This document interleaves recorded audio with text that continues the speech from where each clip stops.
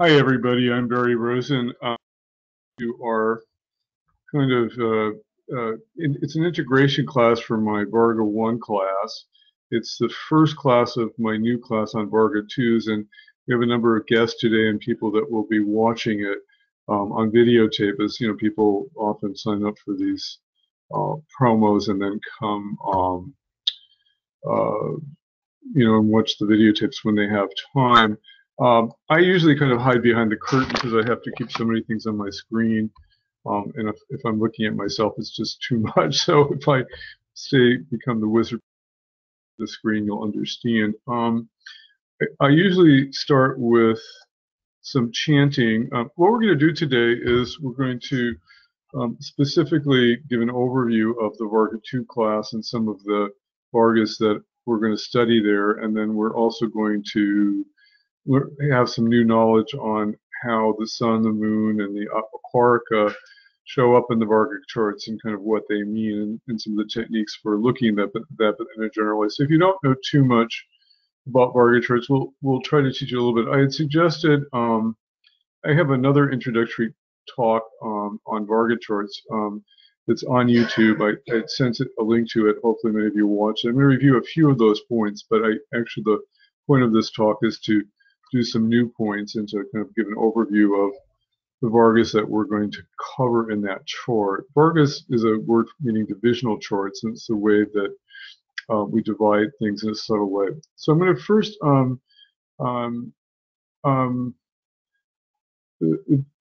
will unmute people who are actually, I will unmute the microphones at some point so that you can ask questions. For now, I'm just going to kind of go into my chanting. Here's my contact information.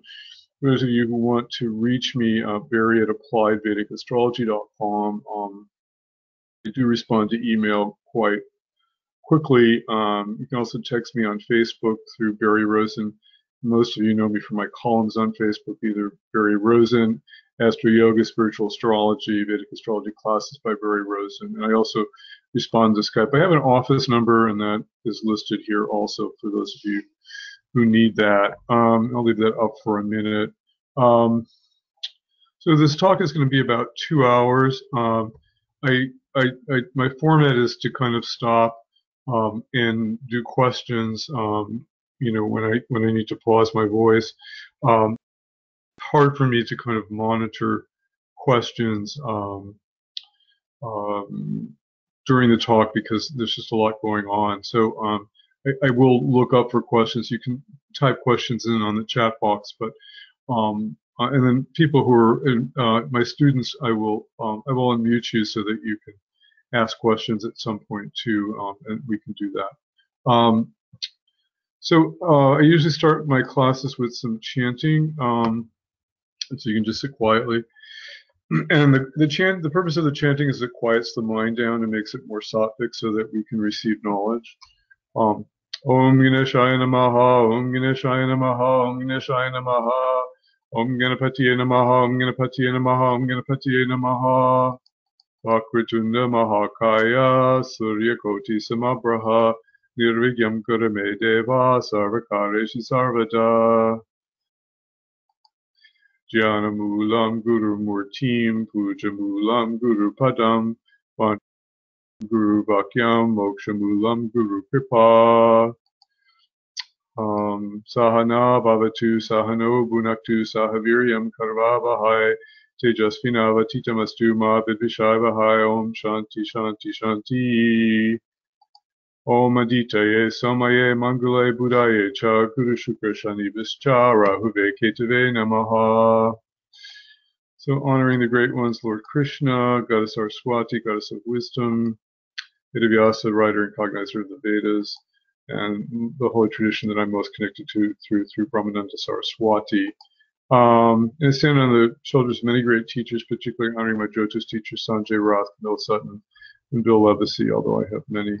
I want to welcome Jamie Bateman, who's my assistant. She's been helping me edit my books, and I'm going to unmute her. Jamie, do you want to introduce me a little bit and say something about my work? Yeah, I'd love to. Hi, everyone. Welcome today. I've had the privilege of being one of Barry's students for the last couple of years and then working with him as well. We've been working together on Barry's book. He just released Finding Your Blind Spots about a month ago, and then we're also working on the upcoming transit book for 2019 and 2020. And it's just been really great. I have been a student of astrology. Well, I've been interested in it for ever since I was little, and just trying to learn things from a Western perspective, and even looking at Chinese astrology. And I've had a lot of questions, and I consider myself a spiritual teacher, so or seeker. Now I'm not teaching, but um, I had a lot of questions, and I've been, searching for answers to things about my career and my life and why things weren't happening for me, and um, experiencing a lot of blocks financially. And I have a virtual side business that I was struggling with, or I'd find, certain spots that would just kind of explode and boom, and then all of a sudden I'd tank, or just experiencing relationship problems. And I was finding that this was just occurring, time and time again, and I couldn't understand why. And so I went through a lot of different paths and wasn't finding answers. And so I thought there's got to be something out there that can help me. And I turned to astrology.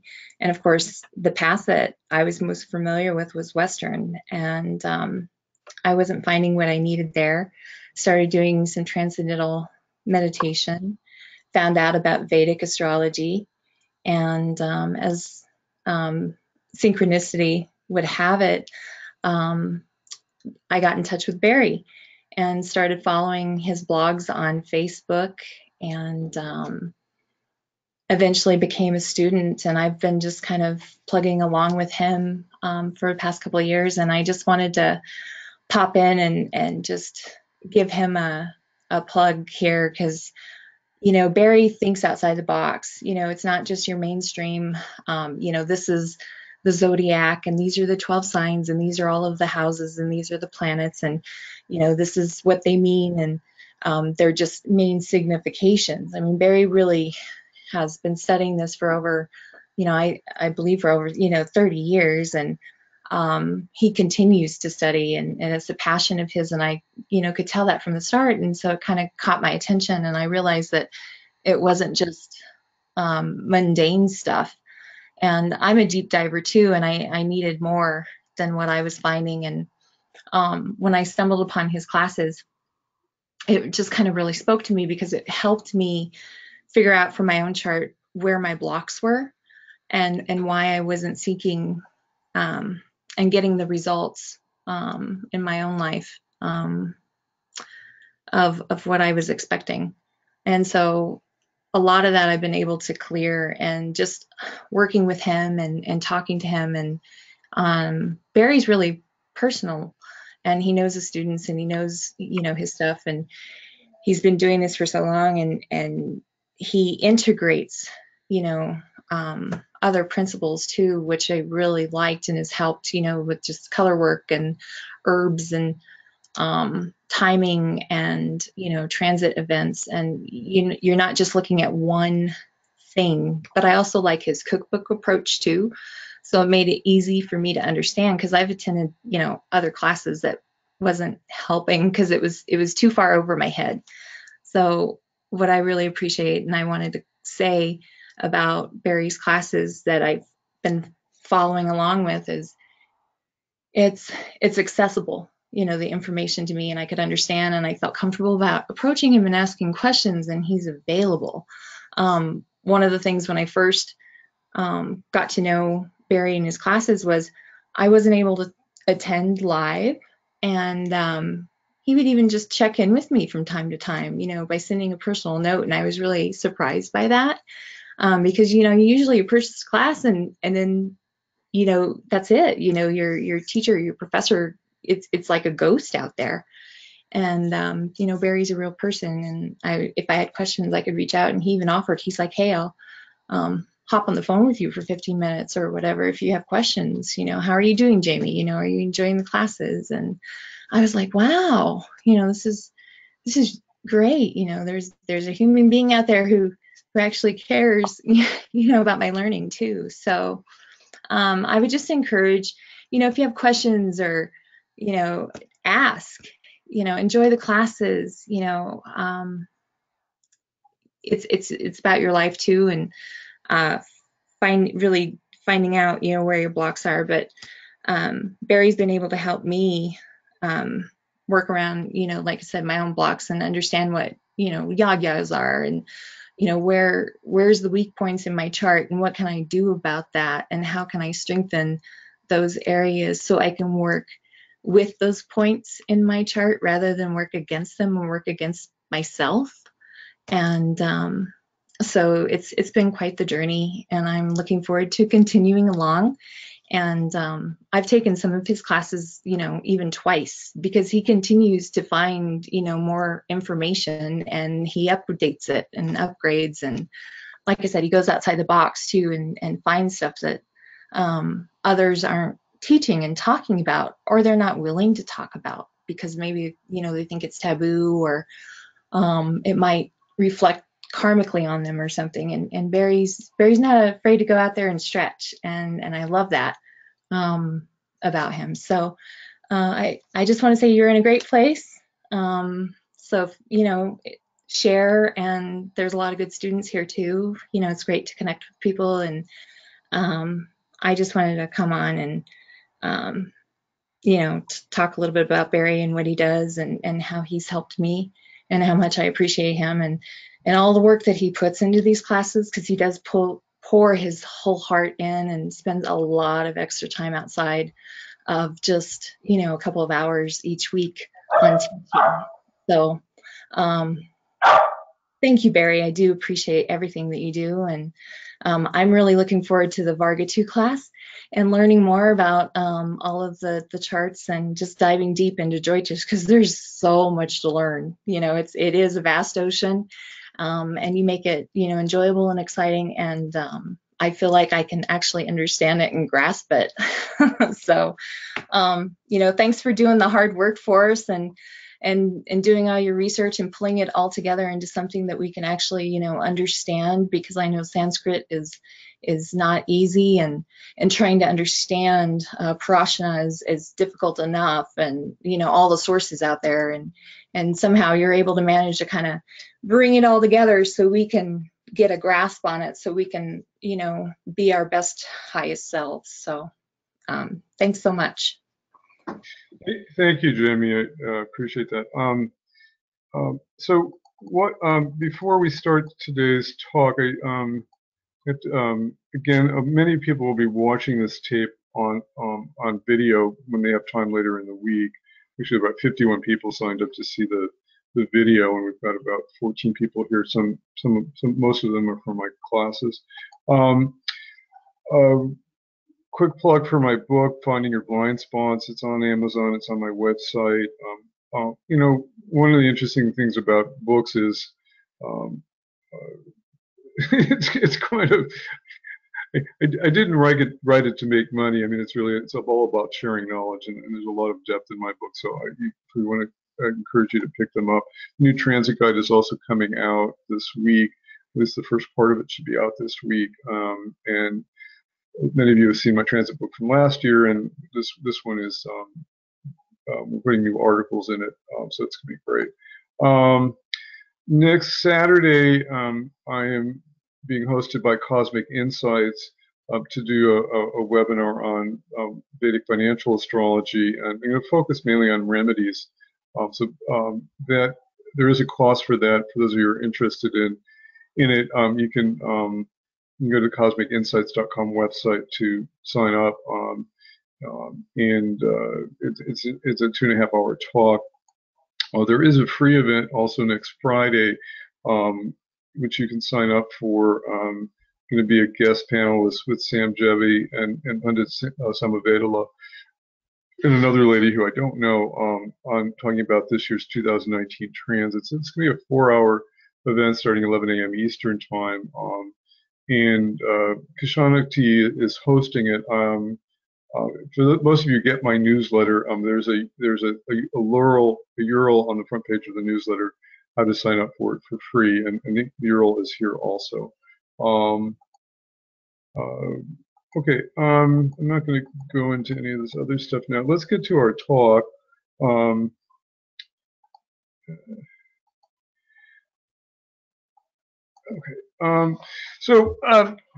This is like the summary course for my VARGA2 class, and so those people are here. And I'm calling the VARGA2 class the subtle VARGA charts, and we'll see why in a minute. We are going to finish up with some of the more what I would call physical VARGAs, like the but we do need to the VARGA. Most of the VARGAs in this chart are more kind of subtle. They deal with the kind of mental levels of the body and the subtle bodies, and they're kind of interesting. We'll learn about that in a minute. I am going to, given the audience that's here, is I'm going to, I just unmuted, well, actually, let's see. I'm going to unmute you, although it's, and then you can unmute, you can mute yourself. That's when you have control of your microphone. So you have to turn your microphone from green to red so that the noise in your home doesn't bleed into the tape. But I've just all unmuted you. Most of you know how to do this. If you don't, Tejal, you need to kind of mute yourself. Jackie, you need to mute yourself. If not, I'll support you and just mute yourself myself. So that's okay. So most of you, that gives you control of the mic when we have time to ask questions. So, okay, great. Okay. So, again, I have to be kind of in an odd position. When you put hours into these courses and you make about $10 an hour, you still have to kind of promote them. But the first VARGA class, for those of you who missed it, is available in its entirety now for $295. If you want to do smaller packages, you can get a package just covering the Navamsha chart, which has like 6 tapes plus 3 other tapes, 9 tapes, and also I'll talk about this at the end. But for those of you who want to come into the VARGA2 class, I can also set up payment plans for you. So again, I stand on the shoulders of many great teachers. For this talk, I want to acknowledge Camilla Sutton, G.K. Gohl, Hank Friedman, Sanjay Roth, and Zoran Restislovich. So VARGAs, just for a few people who don't know too much about VARGAs, and we have like another 50 people that can listen to the videotape. VARGA chart analysis separates good astrologers from mediocre astrologers, because sometimes you'll look, if you've had a reading and somebody says something really good, you've got something really great in your chart and it's going to manifest, and it doesn't, it's probably because they didn't look real closely at a lot of subtle things in the chart. VARGA charts allow us to read like strands of DNA and to see when things will manifest in detail. And that's, they really, when you really learn the details of Vedic astrology, you realize why some things just don't work. But the answers are always there. So quickly, I sent this out to you. If you haven't watched lesson 1 from my VARGA2 course, it's kind of a review of the basic principles of looking at VARGA charts. So we always look at the rising sign of a VARGA chart and where the Lord is, and that's just the basic principle. So we want to know if the rising sign has a malefic planet in it, like Mars, Rahu, Saturn, or Ketu, that may create a subtle block, a karmic block in that area of life. So if you have, looking at the D10 chart, which governs career, let's say you put Saturn in the first house in Aries in the D10, it means that you're going to have a lot of blocks to your career. It will go very slowly. It will be it will be blocked. And your career chart may look good in your natal chart. When you look at the D chart and you see Saturn debilitated in the first house, then you suddenly understand why things aren't happening in your career. So that's one of the first things. And then if you don't have any planets in the first house in the D charts, then you look at where the Lord of that chart is placed. So just to get specific, I'm going to have to use my VARGA charts to be very specific. So my Deshamsha chart, my career chart is very strong actually, in some ways, because I've got lower the 10th and the 5th in Pisces, and it's actually my sun is the strongest planet. So my career is very kind of well placed here in the main chart. In the Deshamsha chart, the D10 chart, it's ruled by Mercury, and Mercury is in the 7th house with 2 benefics, and it's in the sign of Pisces where it's a little bit debilitated. Now, this suggests I would have trouble with business partnerships, which has been true, but because of the Venus cancellation with the exaltation, actually my career is uplifted here in this chart, and the moon is also benefic. It's also helping it here in Pisces, a friendly sign. So that's one of the things that you kind of have to remember to look at. You can see what's going to happen in a specific VARGA chart in terms of what's going on in that dasha period. Just this is a review for my other students too. There's a principle called Baba Suchika, and I'm going if you don't. This is kind of review of material that people have gone through. So I'm in a Rahu period, and I'm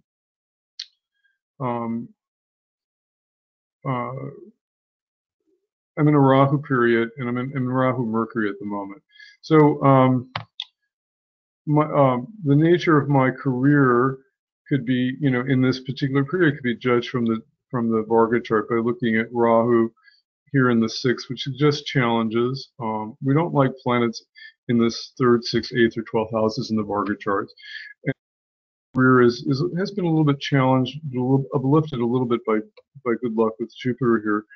My Mercury period we've talked about that, but Rahu and Mercury are 2 houses from each other, and Rahu is in Sagittarius. It moves into Aquarius here, so it's moving 3 houses, and that's a three transposition, and threes cause challenges. So basically, my Mars period was extremely strong for my career. We've got Mars is in the 2nd house. Here it moves from Aries to Libra. Here it moves 7. So it did suggest a lot of business partnerships, which actually were fruitful. But my Rahu period has brought a lot of obstacles in my career, and you can see it in the Deshamsha chart. Okay. So basically, when you have planets in the 3rd, 6th, 8th, and the 12th house, they're going to cause problems in their dasha periods. And this is a reminder: we don't use aspects in VARGA charts because it's the way they're divided up. We can't use traditional aspects in VARGA charts. There's some exceptions to that, which we've studied in the VARGA1 class. We can use Rashi Drishti from Jaimini astrology, and that means the dual signs aspect each other and things like that. But can't go into all those details; I'll overwhelm you. And then we always look at the Karaka in the VARGA chart. So if you're looking at children, you're looking at the 5th house. In the VARGA chart, you're looking at Jupiter, which is the Karaka for children, and to see where Jupiter is. And we had a bunch of cookbooks for going through VARGAs, but okay, so let's keep moving on. So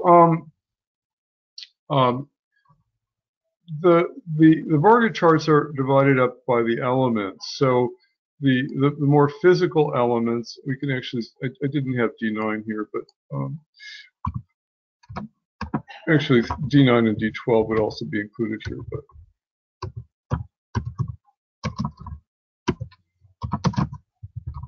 so the more physical VARGA charts are D1 through D12.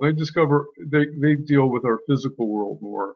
So the D4 chart is about property and our homes and inheritance. The D7 is about our children. The D9 is about marriage. The D12 is about our parents. The D3 is about siblings and more of our physical energies. The D2 is about wealth. So the early VARGA charts deal with the physicality. As we move into the higher VARGA charts, which we're dealing more with mental energy, with the water element. So D16, D20, D24 all deal with kind of mental energies. And we'll talk about those and give an overview of that in a minute. These are things that we're going to study this winter. The D27 element is connected to this, the fire element, to the super consciousness, and the D27 and the D30 chart these are kind of more subtle levels of the body. They're more kind of astral karmas. The D45 and D40 chart deal with the air element. They're connected to ancestral karma. Actually, all the lineage of our grandparents and great grandparents and great great parents are contained in these subtle charts. And I'm actually going to combine a couple lessons where we look at the D12 chart, which is about parents, with the D40 and D45 chart, which is about ancestral karma. I'm very interested in ancestral karma because we find the Vedic lineage is very kind of interested in honoring our ancestors, and even though they've passed, they're kind of there and they impact us, and things that they've done kind of impact us, and their support is also there for us, and they have holidays to honor the ancestors, and it's very important to understand ancestral karma because it impacts our lives, and it's something I've done a lot of work on the last couple of years, and sometimes you find out that even the things that you're going through are not even connected to what you've done in this life. It's just because your grandparents did certain things. I had a client whose parents actually were very involved in genocide in the Pakistani Indian War in 1948, and a lot of her life was blocked in many ways because there were a lot of angry souls that had been killed by her parents in a very kind of difficult situation during the Indian-Pakistani War. And we had to have a Vedic pundit do a lot of ceremonies to kind of release all this energy so that her life could move forward, and it did. So we're very connected to our ancestors, whether we like it or not, genetically and karmically, and in many different ways. The D60 chart, which we've studied in VARGA2 class, is about the space element, and it's the more subtle levels of the Vargas, and it's one of the most powerful charts. We had a wonderful time discussing it. We will not get to do it again, but it's available in our VARGA2 class. The D60 chart is about past lives and shows all the accumulated karma. It's quite fascinating. Now, in this class that's coming up, now I should mention that for those of you who are on tape, watching us on tape or live here and who have not taken our first class, you can step into VARGA2 class by just watching 3 tapes. There's 3, and this tape also. There's 3 basic tapes on how to do Vargas, and one of them is free on YouTube, which I've sent you a link for to listen to. There's 2 more included in the first set that are very important. And if you're interested in stepping into the VARGA2 class, you can just watch those 3 tapes, and you're watching this one now, and you can enter, because we're studying different things. In VARGA2 class, we studied the Navamsha, which in great detail because it's very important for everything. We studied the D60 because it's a very important chart. We studied D4 and D7. D7 is for children, but a lot of these charts are kind of self-sufficient in their own, so you don't have to have studied all the other charts that we studied in VARGA2 to step into this class. You do have to review 2 or 3 tapes. So if you're interested in coming into this live class, there will be an opportunity for that. So in this class, we're going to study the Drekana, which originally was scheduled for VARGA2, and then we moved it here. And Drekana divides the chart into 3 equal parts of 10 degrees, and the Western astrologers call that decantes. And they tell us something about personality. They're very useful for medical astrology. That, to me, is the most interesting thing about them, and we'll spend probably an hour and a half looking at that. It's one of my passions. They also can tell us about 3rd house affairs like courage, siblings, short travels, and mental thoughts and processes of an individual. There are 3 or 4 different kinds of Drekana charts, and they're calculated differently. And there's one called Samanath Drekana, which we'll look at, which tells us about sexual inclinations. And 3rd house is a very sexual house, and it connects to Matuna, which means connected to Gemini, which in Vedic astrology in Sanskrit means Mituna, which means copulation. So third house has a very kind of primal energy to it. It's about aggression, and it's governed by Mars. And there's a lot of sexual energy in the third house. And the Drekana can show us about that. There's another type of Drekana chart called the Varanasi Drekana chart that reveals past karmas and fruits of karmas. And there's an important element that we always have to look at in anybody's chart, which is called the 22nd Drekana, which can reveal deep malefic karma when it will manifest. And people are always kind of scared of these things, but it's good to know about them and when they're going to manifest, what you can do about them. And so we'll look at that in the Drekanas. The D2 chart, which we didn't get to, is the Hora chart, and it refers to wealth. And there are 4 or 5 also Hora charts. Some of them, when you pull up the Hora chart, which is the Parashara one, it kind of doesn't make sense, because basically the way it's calculated, all the planets go into Leo or Cancer, and you know, I was always puzzled by this when I first looked at it, because, you know, what do you do with this? How do you calculate somebody's wealth from that? You know, these are kind of actually, you know, tell us more about our solar and lunar energies. You know, we come from our father and our mother. Our solar and lunar energies, are masculine and feminine energies, kind of embody our energies, and the way the planets distribute in our masculine and feminine energies kind of reveal something about the personality. And they also, there are all kinds of techniques for dealing with this, and it's kind of fascinating. But there are other Hora charts that actually are more specific about wealth, and Sri Jyotistar allows you to just kind of click and kind of look at them, and we'll take a look at all of those also. But they're kind of interesting. But this is the one that most charts pull up, and we don't know what to do with it. We probably could spend 2 lessons on Hora. We may need to, because there's so many interesting things to do with it. The Dwadashamsa chart is the D12 is connected to our parents, and I think I'm going to lump it together with the D40 and the D45, because it's all about parents and ancestors, and I think we all have to kind of study that together.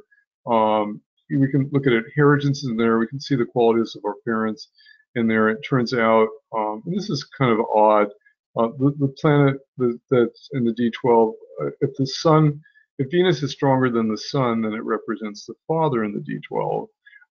If the Sun is stronger than Venus, then you look at that as the Karka. And in the Moon, the other Karka for mother is Mars, which, you know, to me is kind of mind-boggling. But it's one of those kind of funny things in Vedic astrology. So in the D12, we have to look at Moon or Mars to see which one is stronger, to see how to represent the mother. We can use these charts to predict the death of parents, to look at lineage, and we can resolve ancestra and inherited karma by looking at this area. And again, I'm kind of fascinated about this. We'll probably spend 2 lessons talking about ancestral karma, looking at parents and ancestors. The Shodashamsa chart, that's the D16 chart. This is where we start moving into the mental bodies. And the D16 is 4 times 4. So it's connected to the 4th house, which is the house of the mind, and the house of happiness, and the house of vehicles. Now, maybe that's why if you watch the latest Honda commercial, they have people like ecstatic in ecstasy because they got this incredible offer on their Honda at their Honda dealer, and they go into this rapturous energy. Is why that commercial probably works, because, you know, vehicles, I guess, give us happiness. But you can just look at the D16 chart to look at your vehicle karma, maybe to see thefts and accidents connected to vehicle. But, you know, if you get to know me in my classes, I'm always more interested in psychology and spirituality, and the mental energies of the moon are in the D16 chart. So it turns out that the 16 phases of the moon, from total darkness, which is the new moon, Amavasya, to the brightness of the full moon, which is called the Purnima moon, are connected to the 16 divisions of the Shodashamsa chart, and to the 16 tithis, or the lunar days, and their deities connected to each one of them. And so they're quite they're quite interesting, and they show us mental endurance and mental patience, and they can show us the mirage of sensual activity that can lead us to humiliation and unhappiness. They also tell us a lot about our luxury karma, which if we have nice things, if we have nice homes, if we have nice vehicles, and to me that's more of a superficial aspect of it. Hopefully I'll spend more time on the deities and the 16 areas of the mind. The D20 chart is one of my favorites. It's called Vimshamsha. It's connected to our spiritual inclinations and blocks to spiritual practice. In the trinal halls, this becomes very important here, first, fifth, and ninth. The sixth house in the D20 shows us our blocks on the spiritual path. The ninth house tells us about our relationship with our guru, and the fifth house may show us the deity that we need to worship to achieve spiritual progress. I'll just show you my D20 chart, which is actually one of my better Varga charts. So first of all, it's Taurus rising. I mean, I've got Northern India style here. I usually use Southern in the classes, but I've got Venus and Taurus here with an exalted moon. So obviously there's a lot of dignity in this chart. I actually have been a very spiritual being my whole life, and my whole interest has been moksha. And you know, I never, until I studied Varga charts, I didn't really understand. You know, in my Rashi chart, I've got Lord of the Ninth, the Moon in the first house here. It's not a particularly spiritual chart here. I mean, Sun in the fifth is actually very spiritual. But if you were just to look at my Rashi chart, you know, you wouldn't say this was a very spiritual chart.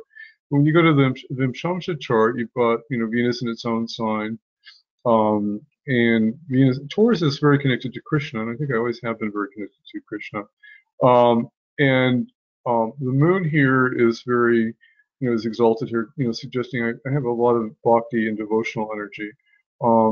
Sun in the fifth house here is going to connect me to Shiva, and then Jupiter and Ketu here in Capricorn here against are about gurus. Now Jupiter in the ninth is very powerful. I've had very powerful gurus in my life.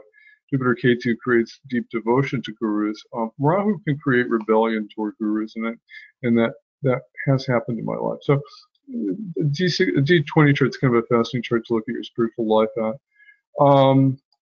D24 chart, which we're going to study, is about education, higher education, sports, language, professional studies, academic achievement, and breaks in education. It does come up, people who are going to college and parents asking you about their college, you know, what's going on with my kid's college. Sometimes you need to look at this. I don't use this chart too much, but we will spend a little time on it. We'll probably only spend an hour on it because, you know, I think we need more time on some of the other charts. And so some of the other mental charts which are connected to the fire element are the D27 chart, which is sometimes also called the Nakshatra Amsha chart. And it's kind of nakshatras within nakshatras. It reveals hidden strengths of the mind and spirituality of a person. Now, so what's really interesting here is that because it's, you know, obviously there are 27 nakshatras, and if you divide the sign into 27 parts, you get kind of nakshatras within nakshatras. Now, people are going on the web talking about nakshatras and the vamshas, which is not something that really exists, and I don't quite know where people are getting that. But if you really want to study nakshatras within nakshatras, you look at the D27 chart. And so, for example, my ascendant, which is on Anuradha nakshatra, which is connected to spiritual friendship and the goddess Mitra, and very much into spiritual networking, which really describes what my life is about. On a deep level, it's connected to Shadabhishak nakshatra in the D7 chart. So it creates a deep fascination. Shadabhishak nakshatra is connected to Varuna and healing. It's, you know, it's the nakshatra of 100 physicians. So there's for those of you who know me well, I'm very involved. I've been very involved in healing for 40 years, although I'm not a medical doctor. But that connection with Shadabhishak on the very deep level of the nakshatra is creating a kind of a deep interest in healing in my life, and so it's very revealing of my orientation in my mental life. The D30 chart often scares people. It's called the chart of misfortunes, it's connected to the five elements, to the senses, and to the problems we experience through the five senses. So Mars is connected to the fire element, to sight. Saturn is connected to the air element, which is connected to touch. Jupiter is connected to the ether element, which is connected to hearing. Mercury is connected to the earth element, which is connected to smell, and Venus is connected to the water element, which is connected to speech. This chart reveals our misfortunes in life and bad luck, and these misfortunes can be timing, natural disasters, professional falls, accidents, family property disputes, and all those ugly things that we don't want to happen in our life. But they are here in the D30 if you want to find them. We should not get in the habit of looking for the worst in our life. Usually there's some Jupiter connection or some Venus connection or some benefic connection, or some really positive connection that's hidden in the chart that kind of would, block some major disaster. And sometimes we have major disasters in our life, and they force us to move into major changes in our life, which are very positive, and we wouldn't be the same person if we were. And I always told the story to my students of, in 1982, 83, actually, I developed kidney stones, and I had one every month, and the doctor said I was going to be in pain the rest of my life, and there was nothing they can do. And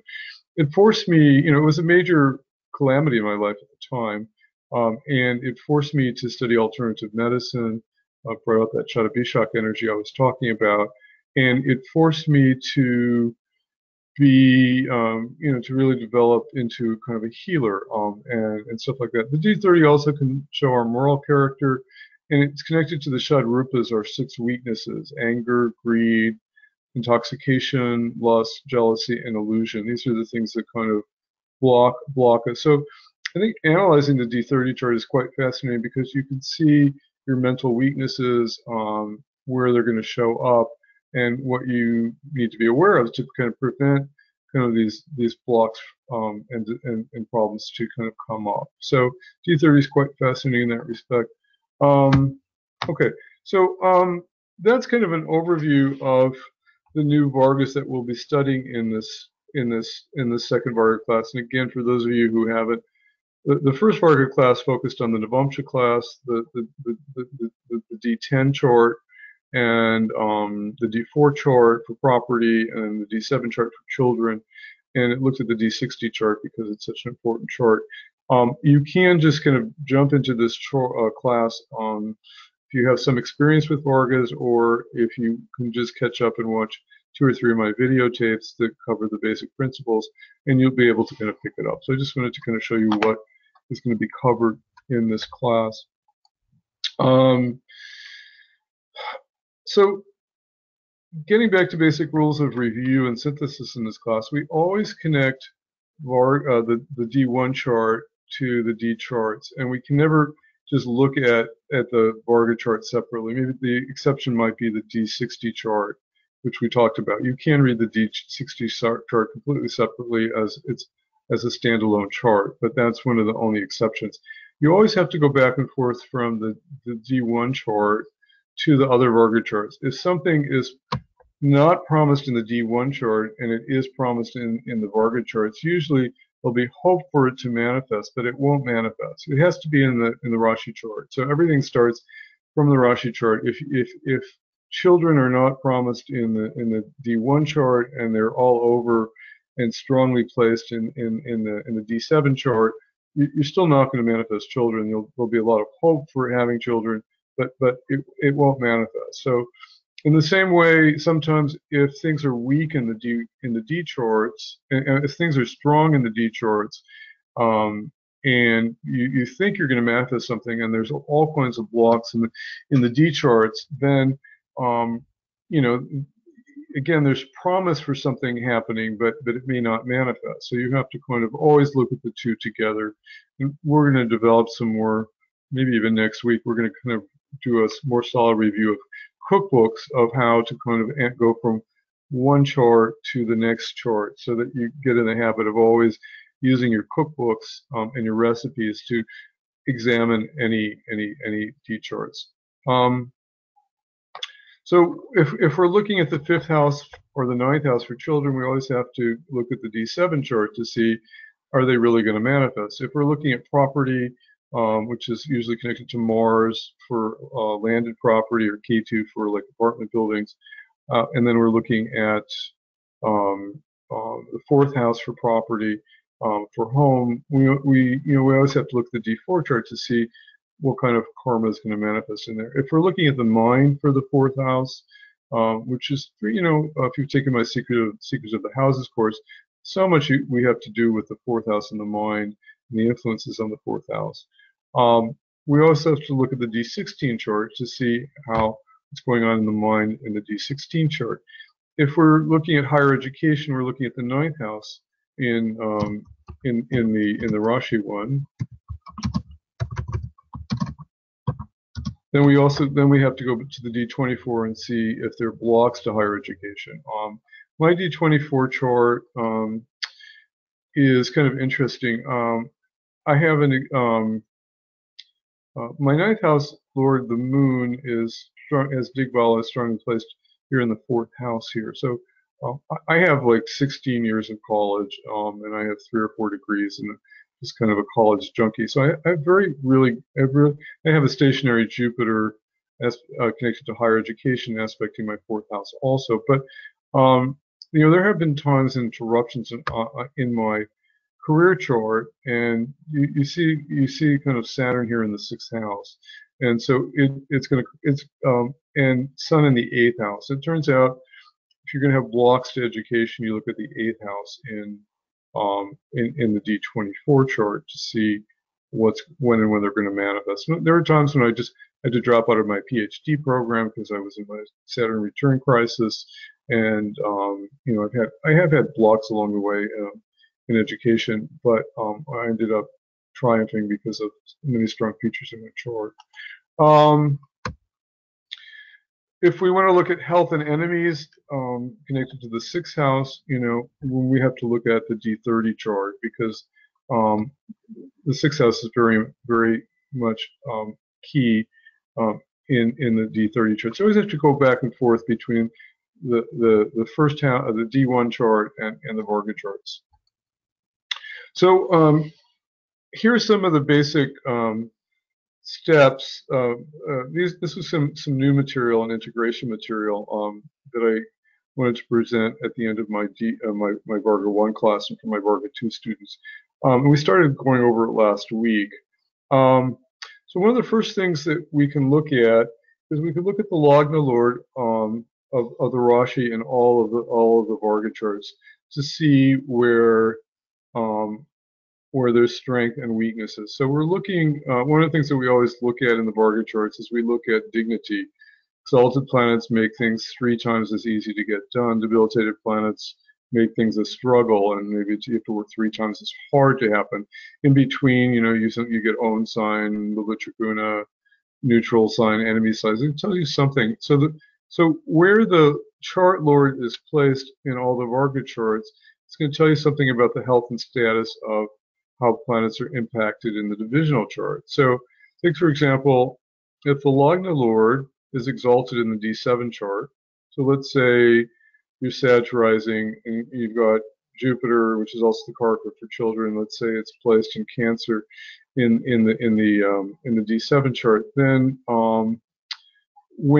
when you give birth to a child, it will elevate your status and health after birth. And if it's weak, and maybe you have a crisis around health.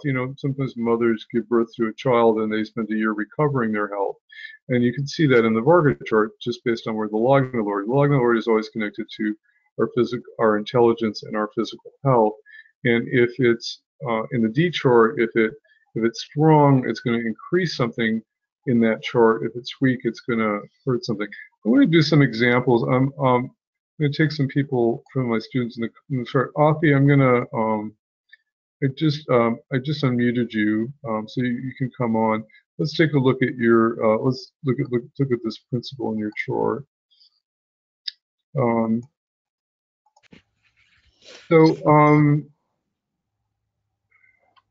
So So one of the things that you can do quickly, and I'm going to cheat here because I've got the software, and it's nice to have good software.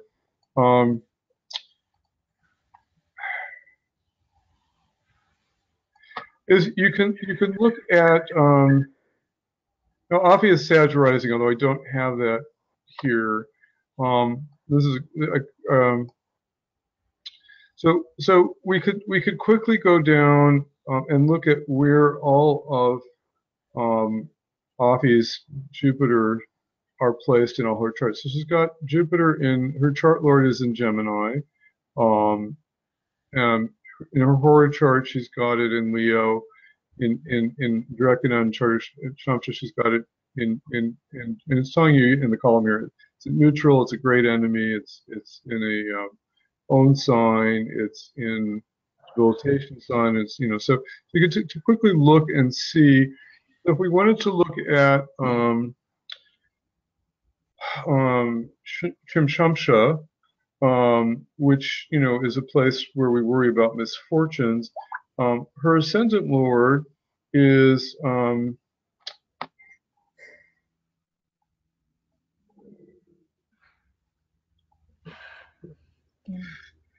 okay. Her ascendant lord is strong, by dignity, and it's in a good house. It's in the 7th house in the Trimshamsha chart. So naturally, the chart lord being strong in the Trimshamsha chart is going to kind of protect her against a lot of misfortune. So that's how we might kind of interpret that quickly.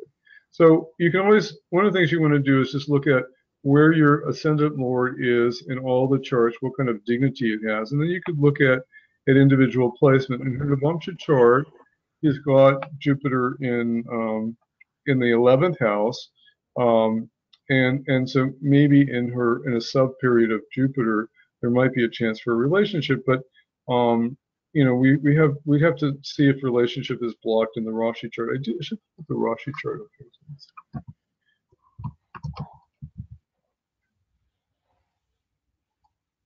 So here's a Rashi chart, which is D1, and relationship should be kind of important for her because the chart lord is in the 7th house. The 7th house can also be business relationship. It is in an enemy sign of Gemini, and for those of you who've taken my blind spots class, there's a kind of a Baudica influence. So there's some problems with relationship in the chart. In the Navamsha chart, Jupiter goes into the 11th in an enemy sign here also. But we have to kind of look at some other things here also. But I just wanted to kind of show this kind of principle. Thank you, Afi. I'm going to I don't want to go into detail analyzing things now because I have a lot of material to cover. So basically, do a quick survey of where your chart lord goes in all your Varga charts and see if there's some what houses they go into in the Varga charts. Again, we don't want things in the 3rd, 6th, 9th, 8th, or 12th houses in the Varga charts. And we want some dignity, and then that will show you whether that event will lift up your health and your status. What happens? So, for example, I think in my chart, let's see.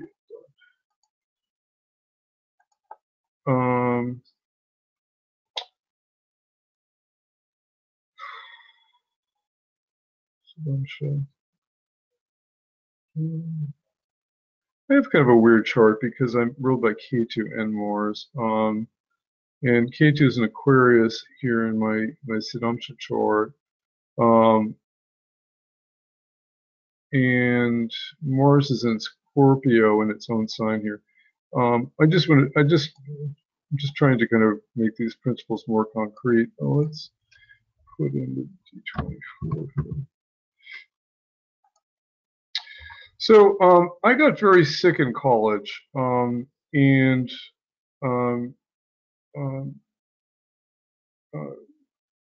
so when I went to actually when I first started my first year at college, I developed I got very sick, and I also got very sick in graduate school, and so we should think that K2, K2 in Aquarius here in the second house, which is kind of a bad health house. It's not supporting health when I go to college. And even Mars has some dignity here, but it's also afflicted by Mercury here. And the 11th house is also kind of a health house because it's 6 from the 6. So we sense that my health was and my status was kind of hurt when I went to college, and you can kind of see it a little bit by the dignity of the ascendant lord here, and that's the principle I was just trying to kind of show. I know it definitely was there in my experience, but that's one advanced rule of this principle. So I just illustrated that. So debilitated in a VARGA chart, then when that area of life happens, you may fall in status or health. I wouldn't say it was debilitated. In my case, it was afflicted. So you don't want the Lagna Lord in the D1 in any of the D charts very afflicted by one or more malefics, because it may cause great suffering in that area of life. And again, if it has conjunct a number of benefics, then it gets lifted up and has the opposite effect. Here's an example. If you have Taurus rising with if you have Taurus rising with Venus in the D10 chart, and is conjunct Rahu and Saturn, then it may create major problems in career. So look at the Lagna Lord in a VARGA chart. If it's conjunct 2 or more malefics, it may create suffering in that area of life. So the Lagna Lord, you want to trace through all the divisional charts, and we'll have to practice this on my students maybe next week. And you can do it. I suggested you do it for homework. Now, the other thing you can look at is you look at the favorable and unfavorable positions of the Lagna Lord in divisional charts. So you want to, one of the things you can always look at the quality of the sign, and I've mentioned this to you before. I used to think signs weren't important, but signs give you very microscopic information. Aquarius, anything that has Aquarius and Scorpio shows past life suffering. Scorpio is connected to Ketu. Aquarius is connected to Rahu, and it tends to kind of take away things. So you don't want your Rashi Lord in Aquarius or Scorpio in the VARGA charts. If you have it connected to Taurus or Libra, it brings material wealth connected to that VARGA. So you can tell a lot by sign placement. Pisces is going to bring blessings of Saraswati. Capricorn brings hard work. This is in my books. I put it in the slideshow, which I'll send to people if they want to see it. These are all the Shaktis of the signs. Aries is connected with creativity. Taurus with material wealth. Gemini needs to be creative, or otherwise that creative energy goes into sexuality and gets us into trouble. Cancer has the Shakti and the blessings of Gauri and Mother Divine. And it shows blessings of women when you have that showing up in a VARGA chart. Blessings of the mother, women become good luck things for you. So Cancer is a very auspicious sign in a VARGA chart. Leo is connected to Lord Shiva, and it brings our hidden talents out. Virgo causes problems. Virgo is the natural 6th house of the zodiac. 6th house is about discipline and regular work and health to prevent illness. And whenever we have Virgo in a VARGA chart, it causes challenges. We tend to kind of beat ourselves up, be too self-deprecative, and be too perfectionistic. So you have to remember to translate the science that the ascendant lord goes in the VARGA chart into more meaningful information. Libra brings material blessings of Lakshmi, so it can be very powerful for artistic creativity and sexual energy. Also, Scorpio, as I said, brings deep karmic suffering from the past. Sagittarius is about learning Dharma and learning, getting. It's all Sagittarius is the is the fundamentalist sign of the zodiac, where religious dogma can take over. When we get religious terrorists, sometimes they have an afflicted Sagittarius or an afflicted Jupiter in the chart, because when Jupiter gets afflicted and Sagittarius gets afflicted, people get too dogmatic and stuck in this is the only way.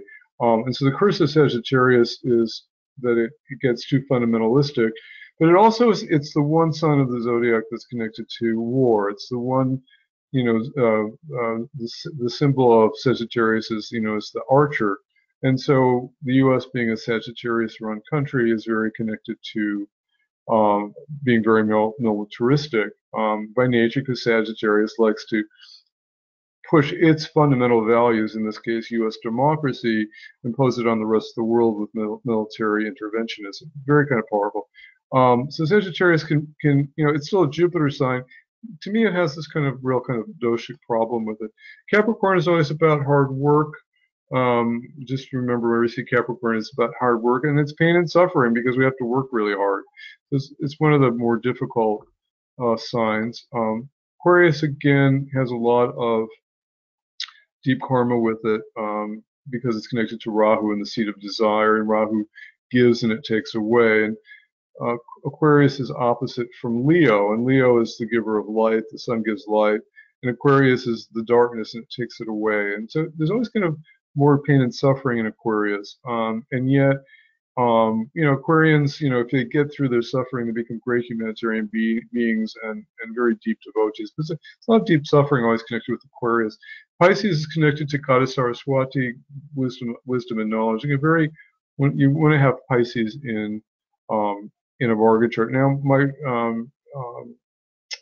because it's connected to Jupiter and the wisdom of knowledge. So just you can reread that article. It's in both of my books. And I just wanted to go over it again because whenever you're looking at signs in a Varga chart, you kind of want to remember memorize these key words, because Sagittarius, belief in dogma, dharma.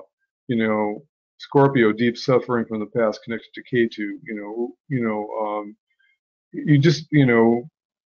Cancer connected to the blessings of the mother and blessings of women. So you want to kind of remember the Shakti of the signs because it gives you more information about how it will manifest. Now, whenever in general in a Varga chart, you don't want certain planets together. You don't like sun and moon together because sun and moon is like a new moon, and whenever you meet people with a new moon, they're kind of emotionally dry and they kind of often lack confidence. So new moons, people born with new moons are often have very difficult lives because and if you talk to them, both usually their mother and their father were not there for them, and depending on the dignity, there are exceptions.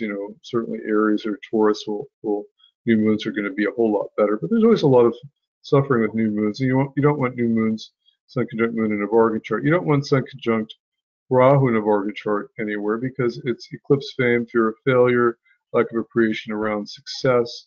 So those are kind of energies that manifest. You don't want moon conjunct Mars in a chart. Now, traditionally this is related to celibacy. On an emotional level, it's connected to charged emotions, emotional disturbances. Mars conjunct Ketu is also a difficult combination in the Varga chart. Ancestral anger and violence from past lives, frustration in expressing power, past life sibling karma. So these are things that you kind of want to watch for. Other unfavorable conjunctions in Varga charts: Mars and Rahu, in connection towards sexual passion, violence, power, hunger, and achievement. Mars and Rahu are never a good combination. You don't want them in your Varga charts conjunct. Mercury and Rahu together. Mercury and Rahu are kind of friends. They do actually get along together because Rahu responds to Mercury and creates sharp intellectual energy. So that's the positive of it. But if there's any affliction to it by Saturn or other planets, other malefics like Mars, it can create deep phobias and nervous disorders. Jupiter and Rahu are kind of a difficult thing to have together in a Varga chart. They create death-like experiences spoiling of tradition and religious and spiritual experience.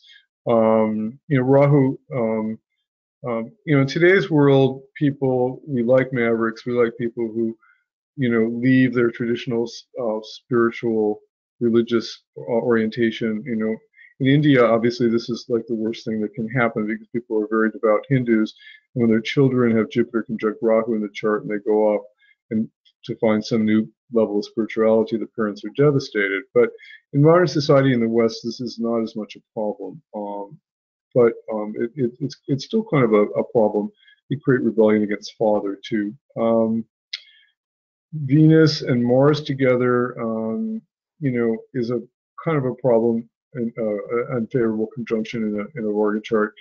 It either creates too much sexual passion, and when you have too much sexual passion, it usually gets out of control, and there's a energetic loss of vitality. Again, we've talked about the ideal Martian character when he's in his full power as a good soldier. He needs to keep his pants up in order to have his energy to fight and win in battle. If he gets lost at the brothels overnight, he's gonna lose his prowess and maybe fall in battle. So that's why Mars and Venus are sometimes a problem together. In modern society, we don't. Mars does not have to go into battle that much, and so he can enjoy his sexual dalliance. And so I think in modern society, it's not as much a problem. Saturn and Rahu together in a Varga chart, double suffering and disease, striving towards asceticism. Saturn, Rahu are always kind of a problematic energy. Rahu is phobias, and Saturn can accentuate fear, and Saturn and Rahu together just create way too much anxiety in a Varga chart. Saturn and Ketu together, conflict between practical work and spiritual escapism. It also somehow is connected to death. Saturn and Ketu, we've got Saturn and Ketu I've got a whole article in the Almanac about Saturn and Ketu. It's a huge event this year between March and in transit this year. So here's our dignity cookbook. We want to look for dignity in the Vargas.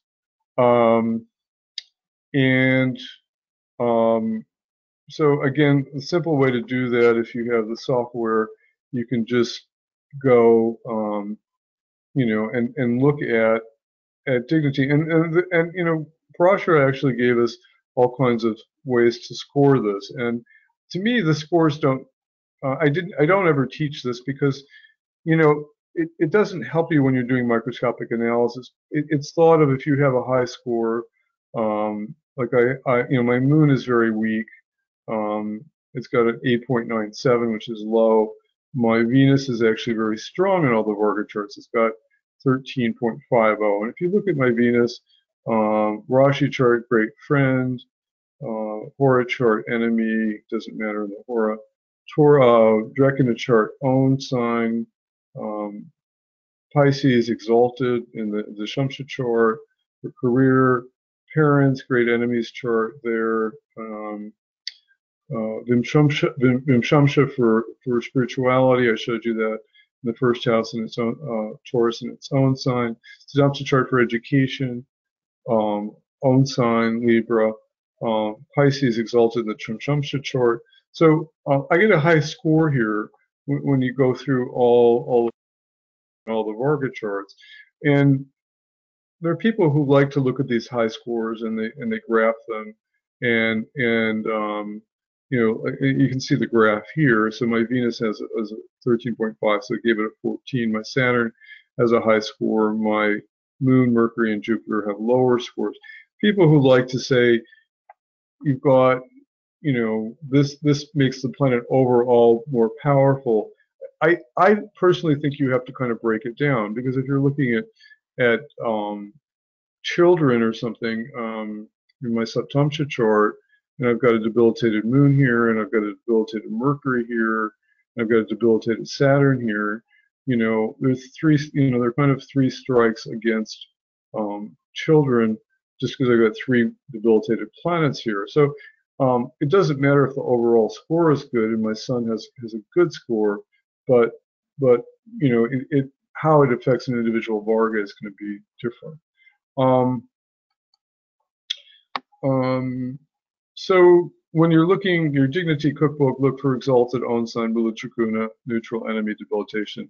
You can do this quickly in the tables. I don't want to go over this in too much detail because I want to get to some of the other things that are more interesting. But For my students, I will send the slides, and here's how you evaluate what it means in a VARGA chart. So you can analyze dignity in the VARGA chart, and we went through how to do that quickly. So the second point is you can analyze all the house lords from the Rashi chart in the divisional charts. So so look at the D. So if you want to look at the if you want to look at any house, let's say we look at the fourth house. So we could go. We always we learned in our 5 or 6 lessons on Navamsha that the Navamsha chart is really important. So you always go from the D1 to the Navamsha chart to see is there dignity in the Navamsha chart, and we always look at that. We learned that already, and that's kind of a review. But you can also we also have to remember what we learned about Bhava Suchika, which is house transposition, which means we always have to kind of judge whether something's going to manifest in the dasha period. We have to see how it moves. We don't like transpositions that are 3, 6, 8, or 12. Again, this is a review of lesson 3 for my VARGA1 students. And for those of you who are not watching the tape, we should just look at the. I'll just show you an example of this.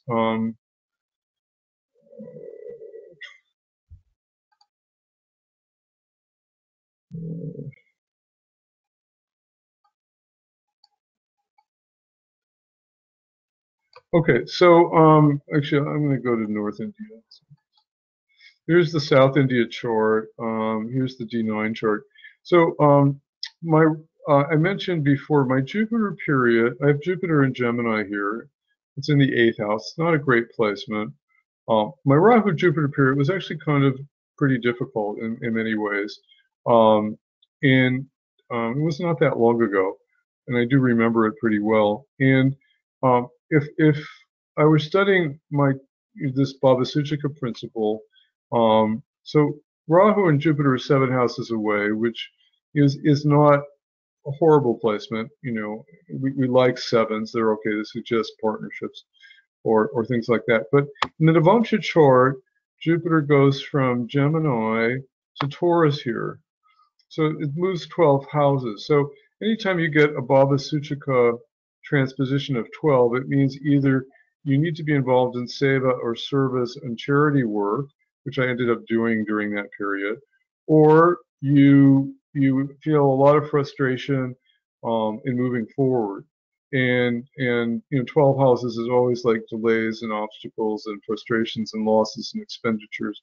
And during my my Rahu Jupiter period, I had some surgery connected to Rahu in the 2nd house. I had a tumor in my neck, and I just moved from Sedona back to Iowa, and I didn't have a solid office. And it seemed like that whole Rahu Jupiter period was very frustrating in just trying to get out of the house and trying to move forward with my health, trying to move forward with my business. And you can kind of see it in the Bhava Suchika, Rahu and Jupiter 12 houses apart in the Navamsha chart here. The Bhava Suchika moves 12 houses from Gemini to Taurus. So whenever you're evaluating a dasha period, now if I were just looking at the Rashi chart and say, oh, Rahu Jupiter, there's a 7 relationship, things should go well, but it wasn't an easy period because the Bhava Suchika in the D9 chart was not there. So we said always look at that. It's very important for judging success of a dasha.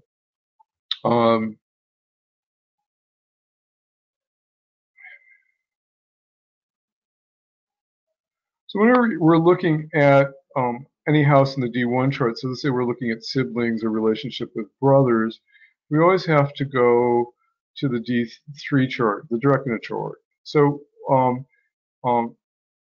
I will continue when I teach the Vargas in this class to give you supplemental material on the houses. Because if you don't understand the house well, you're not going to be able, the information that you get from the Varga chart is not going to be as useful.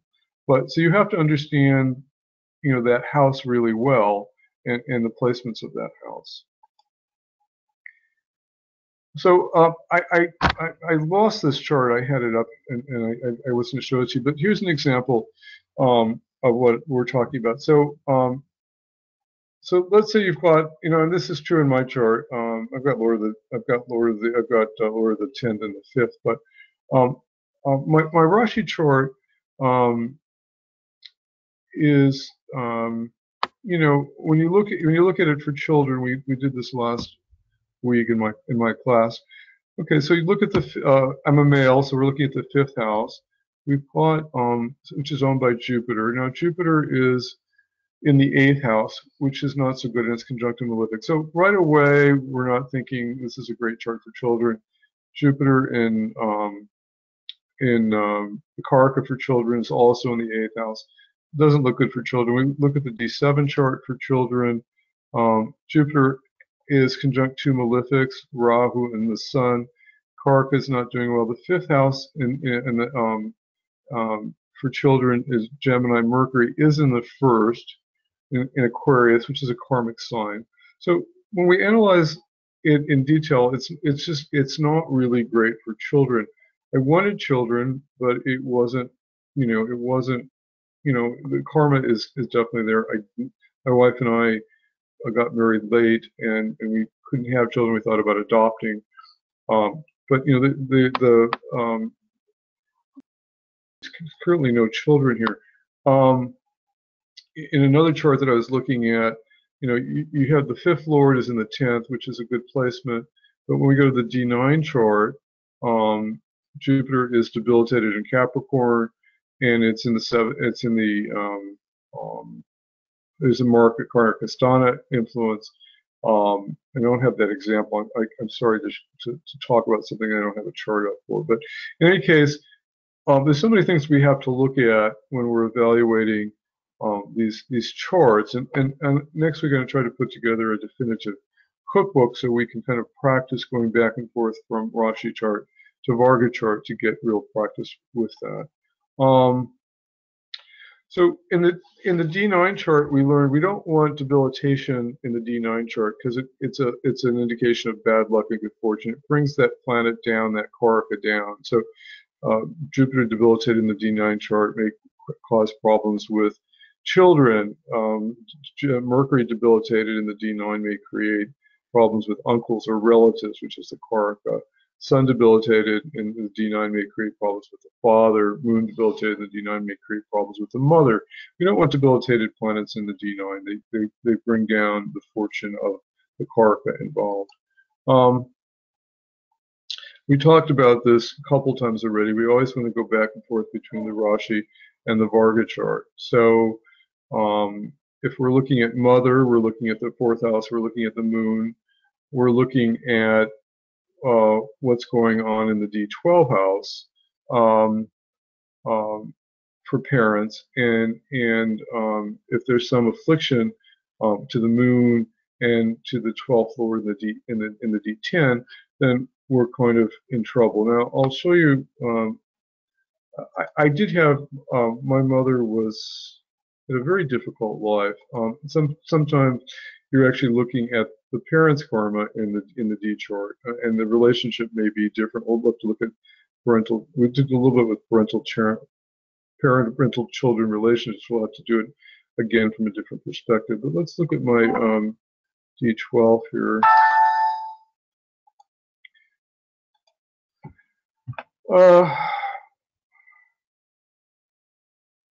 So here's my. We said we could look at either Moon or Mars here in the D12. Now, if we were looking at the Moon, my Moon's here in the 8th house with K2 and Saturn. It seems like the Karaka for mother, had deep karmic suffering, which my mom did. She had a very kind of difficult life. Her parents left.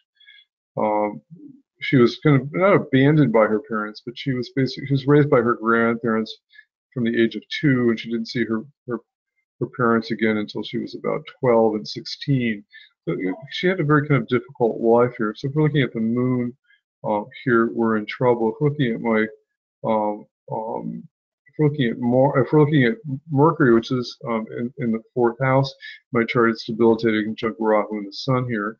If we're looking at the fourth lord Saturn or Rahu, in this case probably Saturn or Rahu, we can just see that there's a lot of difficult karma for my mother here. If anything, because we have Mars and Scorpio here, the second indicator for mother here in this chart. My mom, was tough, and she kind of got through stuff. She worked really hard all her life, but she had a very kind of deep karmically suffering life, even if we use Mars as the Karaka here. So we always want to go back and forth between the two charts, and we'll have to practice that when we get to parents.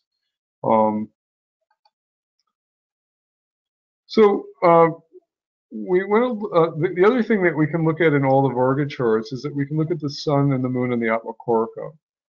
So one of the reasons I put together this lesson, and I'm opened it to the public, because there's simple things you can do with it. You can look at your ascendant lord in all the Varga charts to see where it shines and where it doesn't shine. And you can look at the sun and the moon and the Atmakarka in all the Varga charts. So the sun rules the soul, and the sun will show the influence of different areas of life in our destiny, fortune, and wealth, and resources, and profession, and status. So the sun in the Varga charts is very important. So if you have sun exalted in the D7, when you have a child, it may increase your wealth and status in the world. And that happens to people sometimes. Suddenly, they're nobody, and they have a kid, and their boss gives them a raise at work because they had a kid, and everything goes right. So you can kind of pull up, for those of you who have Sri Jyoti Star, or you may have to run your own program, you can look at your sun this is my chart. You can look at the sun in all the Varga charts. Again, my score is very good. It's 12. And so you see in the Rashi chart, sun's in a great friend sign. In the Hora chart, it's in a friend sign. Doesn't mean anything in the Hora chart. Drekana, it's in a great friend sign. D4 chart for property, it's neutral in Pisces. Saptamsha, it's for children, it's in an enemy sign. No children.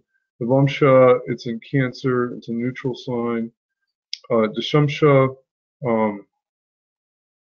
it's in Scorpio, which is a great friend sign. For parents, it's in Pisces. So we just look at the sun in all the Varga charts. And actually, my sun is very strong in all the Varga charts, with the exception of maybe the D27 chart here, and the D45 chart, which connects with my father. And so his father obviously had a lot of suffering. But what we can see here, the point that I want to make to you is that you can study the sun in all the Varga charts, and it will show you something about status, influence, and fortune in that area. And you want a strong sun in a lot of your Varga charts, because it will uplift that area of the Varga. Now, it turns out if the sun's debilitated in the D10, it's one of these exceptions. And don't ask me why. There's always these funny exceptions. But if you see a debilitated sun in the D10, it's actually a good thing. I kind of think those people end up working harder, sometimes debilitated planets, because they feel a lack of confidence with the debilitated sun. Maybe they work harder and they get ahead more. So sometimes we'll learn that in the transit class about debilitated planets. Sometimes your debilitated planets become your best friend because you work 3 times as hard to overcome the problems of them. So you don't want to see sun in a Scorpio or Aquarius in a Varga chart. Again, it suggests pain and loss and cruelty. If you're Leo rising or Sag rising, then you absolutely have to look at the sun in all the Varga charts. It becomes very, very important, because it's the chart lord, and it's the 9th house lord for Sag rising. So Afi, you've got Sag rising, so definitely look at the sun in all your Varga charts. And we've looked at the exception. This was interesting. This is kind of a little bit of a side note, and I pulled it together because I was just thinking about it. when we have debilitated planets, there are remedies for them, and sometimes the remedies are basically the remedy is the karaka of the house that debilitates them. So if you have a weak sun, if you have sun in Libra, now this could also be in a Varga chart, so this is why I put it in here. If you have sun in Libra in any Varga chart, it can be compensated by a strong Venus. So if you get married, your weak sun in a Varga chart can be pulled up. And I actually have a friend who's got a debilitated sun in the 12th, and he did get married, and you could just see how his whole energy got lifted, and he became a different person when he got married. It totally lifted that debilitated sun out of a very difficult placement in Libra and in the 12th house. Saturn conjunct the sun in Libra. Now, normally you think that's a horrible combination because it creates fighting with bosses and just strains from work. But Saturn in Libra is always about very, very hard work, and so it can pull a debilitated sun up and prevent him from perishing. Debilitated moon, moon is debilitated in Scorpio, so Mars is the sign of Scorpio, or K2, and so a brother can pull a debilitated moon out. I think I have a debilitated moon, and I think I really leaned on my older brother very heavily when I was growing up to kind of give me the confidence to pull me out of this deep emotional funk that I was in when I was a child. So sometimes you have to recommend that people with a debilitated moon get in touch with their brothers and their siblings and make peace with them to kind of pull them out of that debilitation. Mars gets debilitated in Cancer, so they need to reconnect with their mother, but it's a very hard thing to do because naturally they're going to be angry toward their mother. They need to kind of heal their relationship with their mother to pull the Mars out of debilitation. Mercury debilitated is in Pisces, owned by Jupiter, so it needs a strong Jupiter um, um, figure to pull them out. So they need a guru or they need children to pull them out. So I've got a client with a debilitated Mercury in Pisces. It's the ascendant lord. He's Virgo rising, and it's a very difficult. It's right about 15 or 16 degrees. It's a very kind of difficult chart, and he doesn't have a guru, and his children somehow keep him going. But you can see how the recommendation for somebody with a debilitated Mercury like that would be you need to get a guru to pull you out of that energy.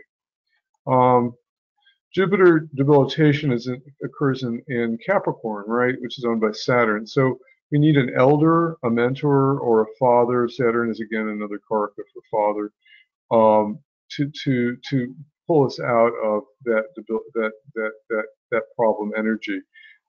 Venus gets debilitated in Virgo, which is owned by Mercury. Mercury, the karaka, is friend. So we need friends to kind of pull us out of our relationship issues, or relatives to kind of be there to support us when we're having relationship issues, which is kind of the natural things that happen, and that pulls the Venus out of debilitation.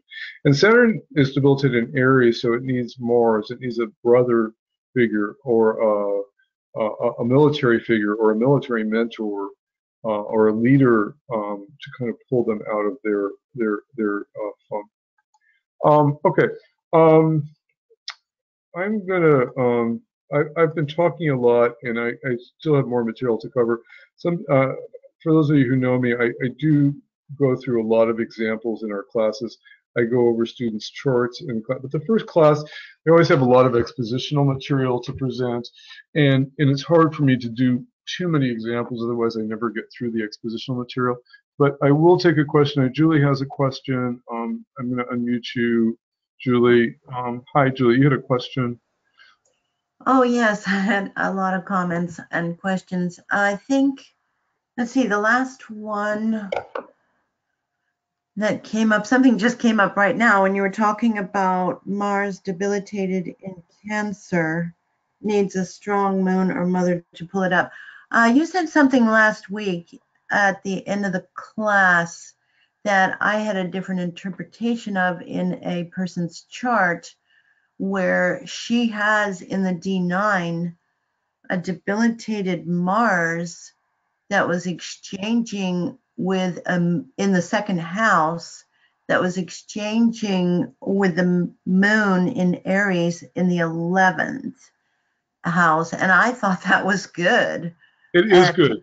It is good. you had said something last week, though, that this kind of exchange, I believe, was not good. So I had a question that it prompted it when you were talking about Mars debilitation just now, because I thought that was fabulous. And she's in Mars moon right now, and I'm predicting good things for her.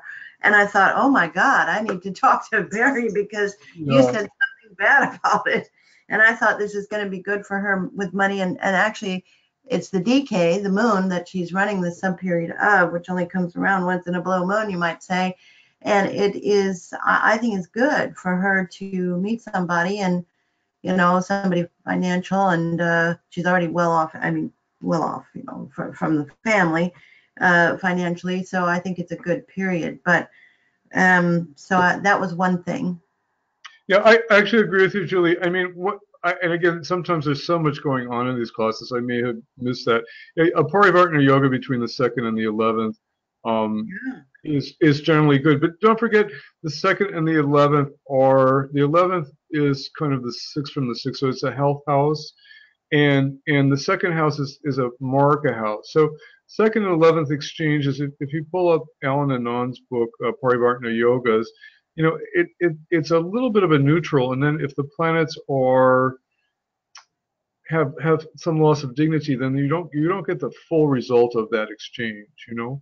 So I didn't know you wrote a book, Ellen Anand, on Parivartana Yoga. So he was in my class with Hart Defoe. How interesting. Yeah, Alan has been quite a writer, and he's actually quite a brilliant man. Yes, he sent me for my birthday. He sent me one of his mystery books, but I didn't know he did a book like that. So thank you for that. He just wrote a book on Kalasarpa Yoga, which I haven't bought yet, and he looked at 300 charts of Kalasarpa Yoga. So, yeah, Alan has done a lot of case studies with Parivartana Yogas. And I would go there, but you know, in general, you know, I haven't been teaching yogas because I think they're so problematic, and they get over and misinterpreted.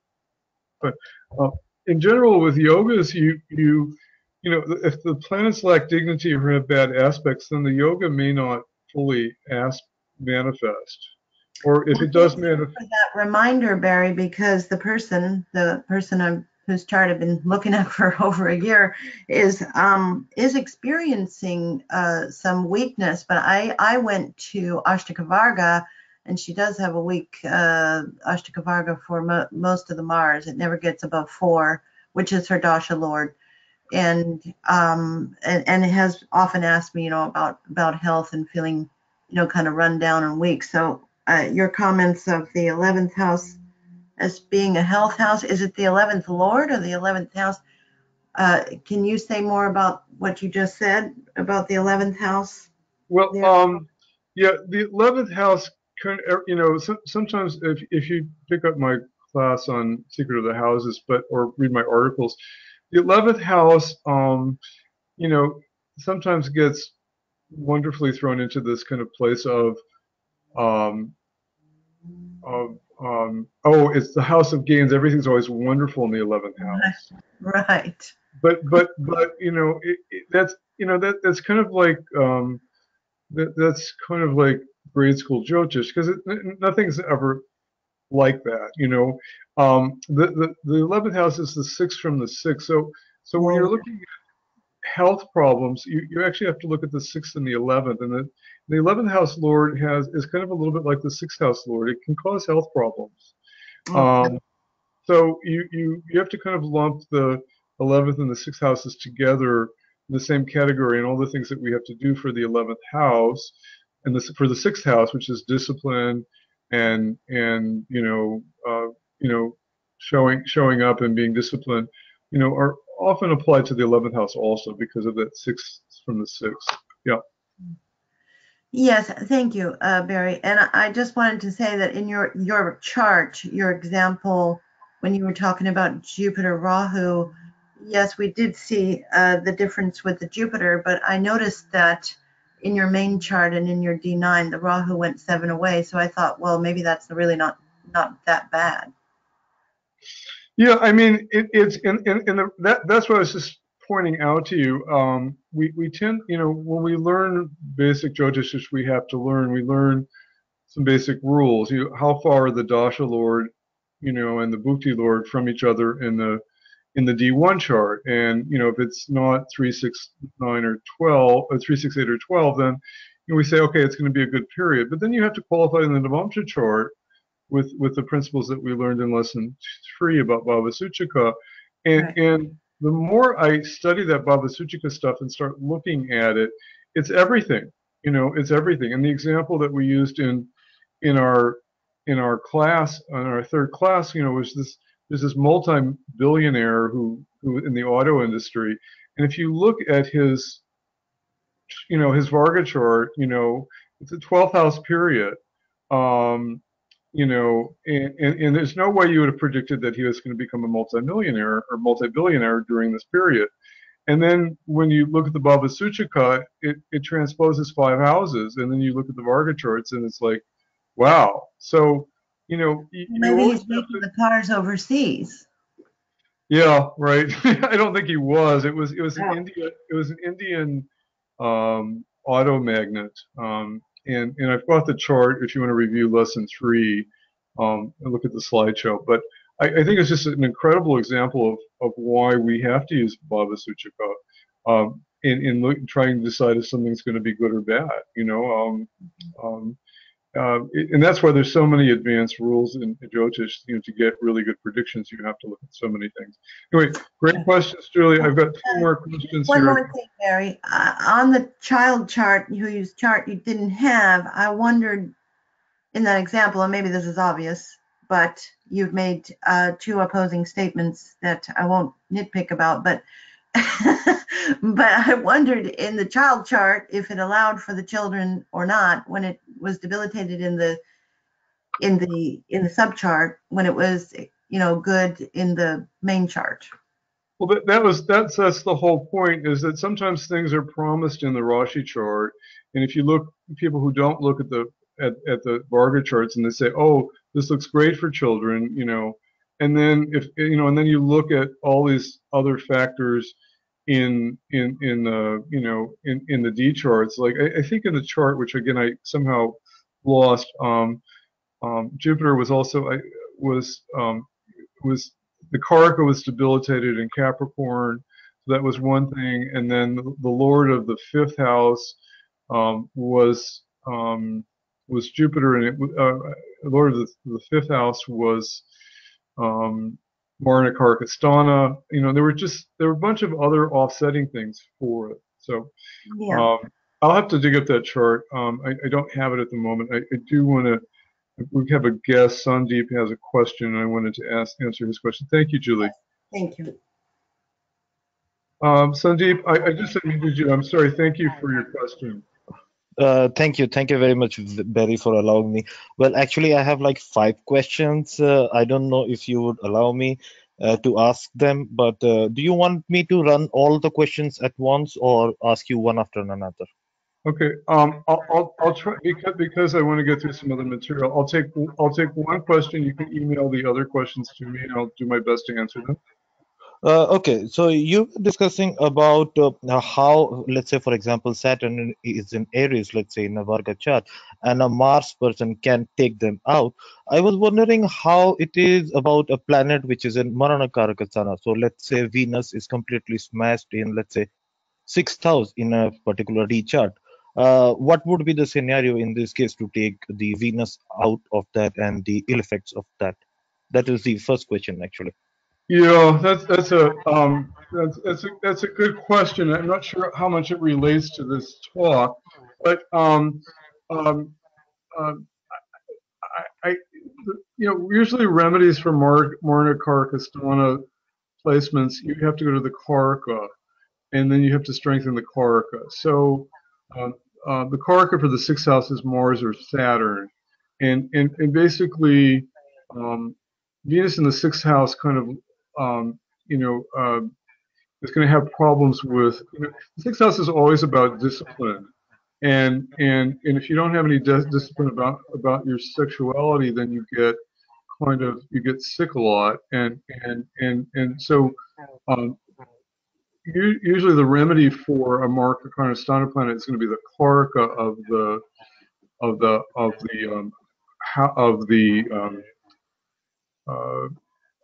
the house involved. In this case, it would be Mars or Saturn, and both of those both of those always teach us discipline. So usually Venus in the sixth house usually has to kind of have discipline around sexual activity or sensual activity. Otherwise, it's not going to to get sick. Okay. Okay. Does that answer your question? Yeah, it does to an extent. If I can just, but for now, this suffices. The second question I wanted to ask, you mentioned a malefic planet in the ascendant of a D chart would, let's say, hamper that chart. But what about if a malefic is exalted? So let's say in a D10 chart, Rahu is exalted in, let's say, Gemini. So how, or Saturn in Libra in any D10 chart or any Varga charts? How Okay, do good. you think that will happen? Yeah, good question. I did have that in my notes, and I probably didn't go over it. Yes, if a planet is in its own sign or exalted, it won't be a problem. Audible? It won't be a problem. So obviously, if you have Saturn exalted in Libra in the first house of any D chart, then it's not going to cause the kind of problems you would have if you had just a regular malefic in there. Yeah. Okay. And so own sign and exalted always kind of will take precedence over a problematic malefic influence. Good question. Okay. Okay. Thank you, Sandeep. Unfortunately, I've got other people in the class, but I will. If you email me the other questions, I will answer them. Thank you. Sure. Mohini, you had a question.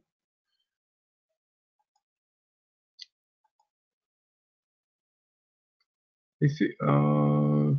You can unmute yourself, Mohini. Thank you. Go ahead. Hear me now? Yes. Okay. Thank you, Barry. That's really interesting remedial information you've given there today. So I appreciate that. Just wanted to ask you really quickly. I guess it's kind of like Sandeep's question: is if the Lord is of a malefic house, do you still appropriate in that way? Do you know what I mean? So No, I'm not sure. I mean, yeah. So I guess it's just tangentially in reference to what he. the thing is, you have to remember with malefics, sometimes they get bad press. You know, if you listened to my tape yesterday on my transit class yesterday, malefics to me are kind of like difficult high school coaches that are kind of like pushing you really hard to be a better person. They create problems. They're not a lot of fun, but ultimately they do create something good. So I think in general we have to remember that malefics, we shouldn't think of things as good or bad. I mean, they're, maybe malefics are uncomfortable to go through their energies, but they ultimately are pushing you to be a better person. Even in extreme situations where they cause accidents and illness, it's because you need to wake up about some area of your life that you're not looking at. For sure. Yeah. So I don't know if that answers you, but I think the question is. That was the part A, but a very quick part B. Do you think that, for example, would you use that methodology to prescribe gems to a client? My remedy class has a whole 2-hour lesson on gems, and there are all these kind of complicated rules about prescribing gems. I don't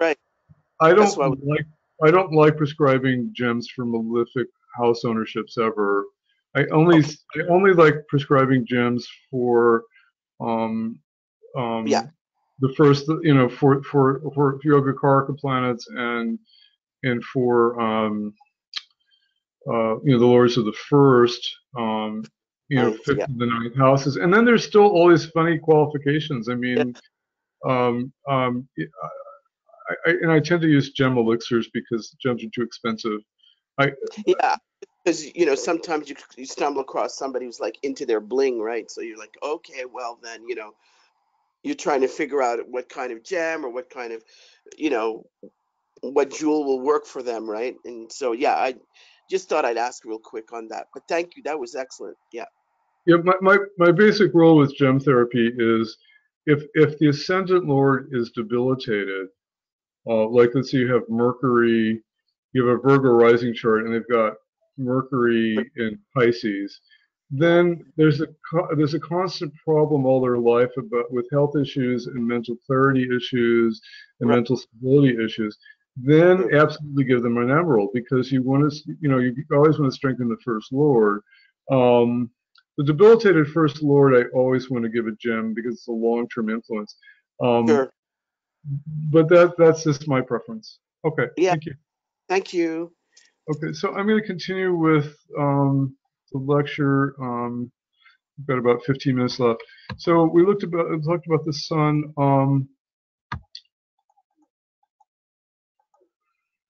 So we also want to look at the moon and the divisional charts. And again, the sun and the moon are just the two most important planets, for everything. And we forget that so often. I don't know how that ever happened, but that's why, if you went to some of my other classes, we have a whole lesson on sun charts and we have a whole lesson on moon charts, because they're the basis of everything.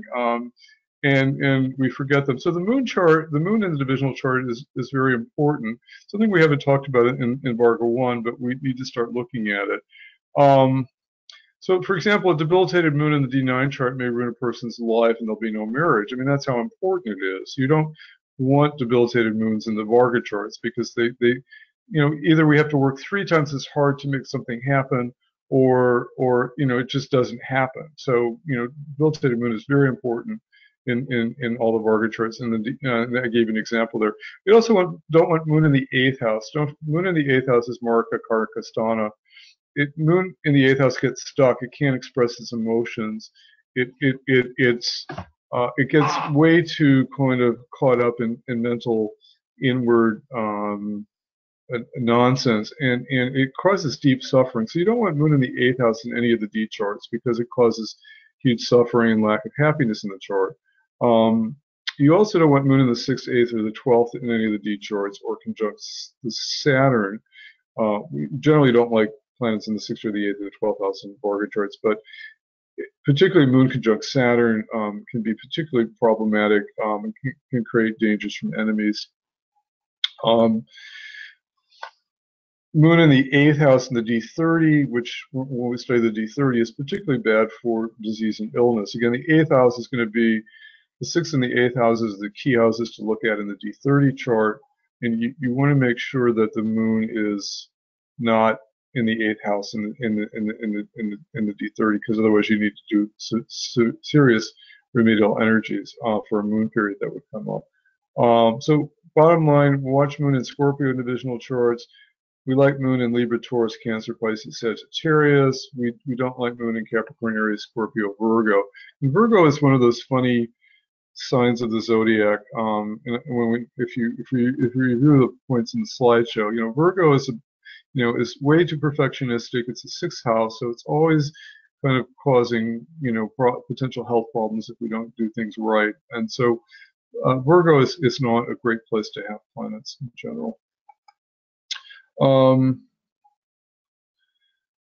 Again, you don't want moon afflicted by malefics in bad houses.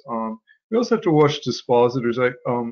One of my classes upcoming, we're going to have a whole 3 or 4 hours on dispositors, because we forget about them. So if let's say you get moon in the 4th house in Aries, so you think, oh, Digbala, great placement. But then the dispositor Mars is in Cancer, and it's in the 8th house, and so suddenly that wonderful moon that looks so wonderful in the 4th house is controlled by Mars in the 8th in Cancer. So you always have to remember the dispositors, and that also applies to divisional charts.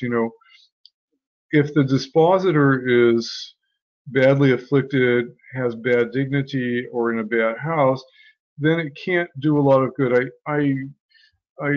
I'm teaching my fundamental class on transits, and it's like landlords and tenants. If I always use this analogy. I started it when I was first teaching Jyotish.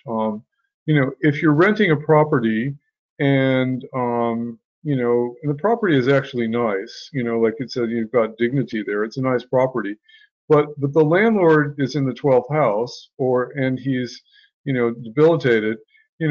He's in jail. When you call him to get something fixed, he doesn't answer. He can't control the property. So always remember your dispositors in that way with landlords and tenants, because if the landlord is not happy, if he's in jail, if he's being attacked by Saturn and Mars and Ketu, he's just not going to fix your house.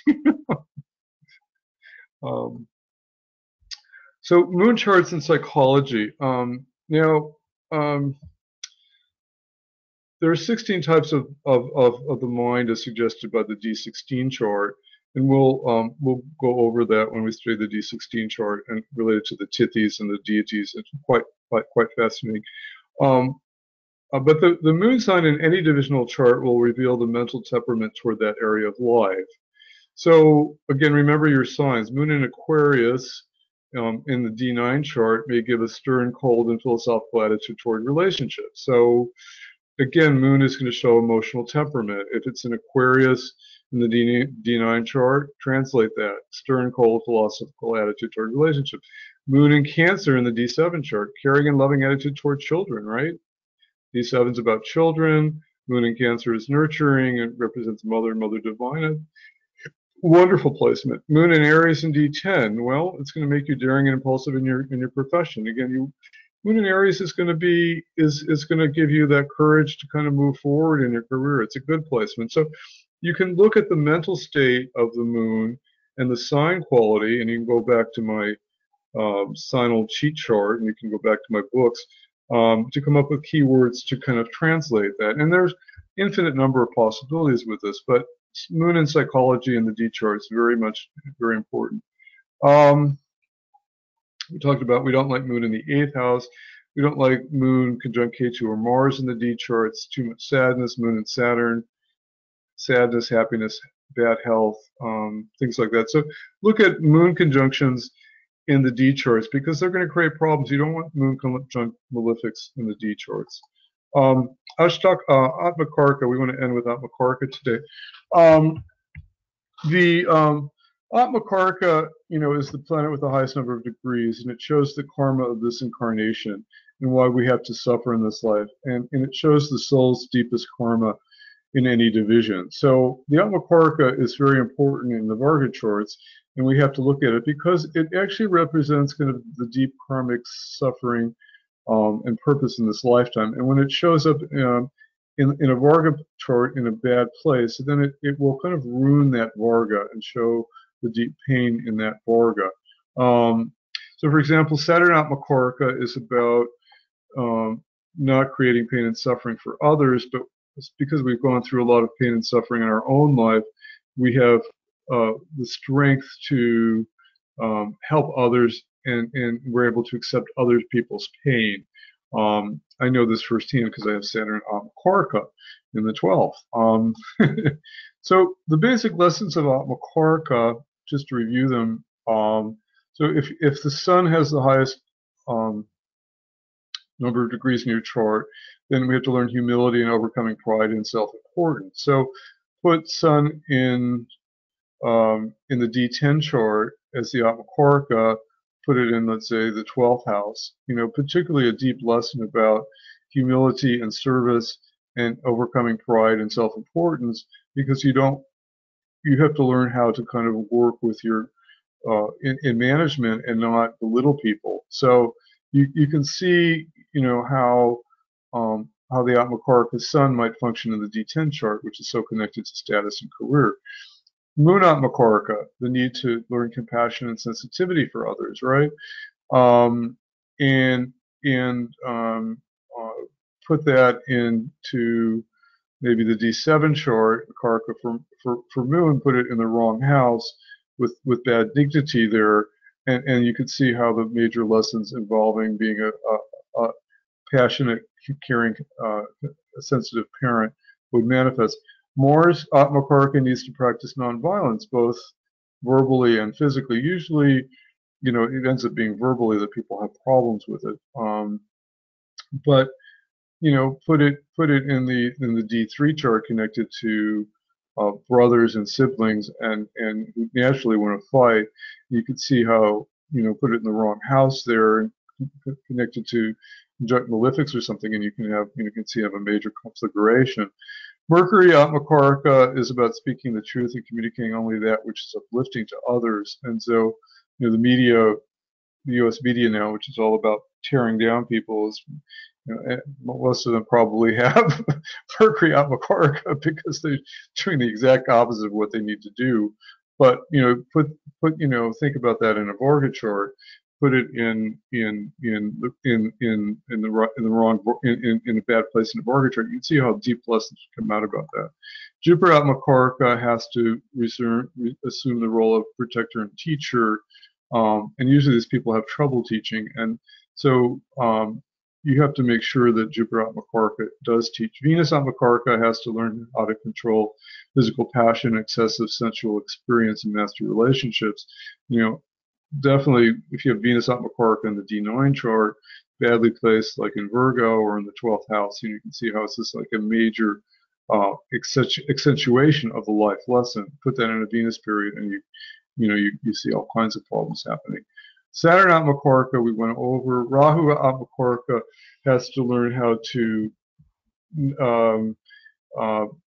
because they have the karma of cheating others in past lives, they have to kind of deal with being deceived and cheated in this life, and being, they have to learn how to be honest and straightforward in everything they do. And Rahu Atmakarka can show up, think of it in a D10 chart, and you can see how ethical business relationships are really important. We went over the examples here. So the Atmakarka lessons, show the suffering karma on the soul level, and it reveals our hidden weaknesses and flaws in this incarnation. So what people don't understand, we always talk about Atmakarka as king of the chart. It really, the Atmakarka governs the 1st and the 8th houses. So, and the self, it is the kind of it's the highest level of self in this incarnation. But it involves the 8th house lessons from past lives that we need to learn, and so we, our whole goal in this incarnation is kind of learning our Atmakarka lessons. And so when they manifest in the VARGA charts in a difficult place, we have to kind of realize that VARGA is going to particularly suffer and be a focal point for this incarnation. So it's very interesting. It's like Mars Atmakarka. Let's say you have Mars Atmakarka debilitated in Cancer. Mars Atmakarka in general, kind of, especially if it were like debilitated, shows a dislike for conflicts and suppressed anger and may lack ambition.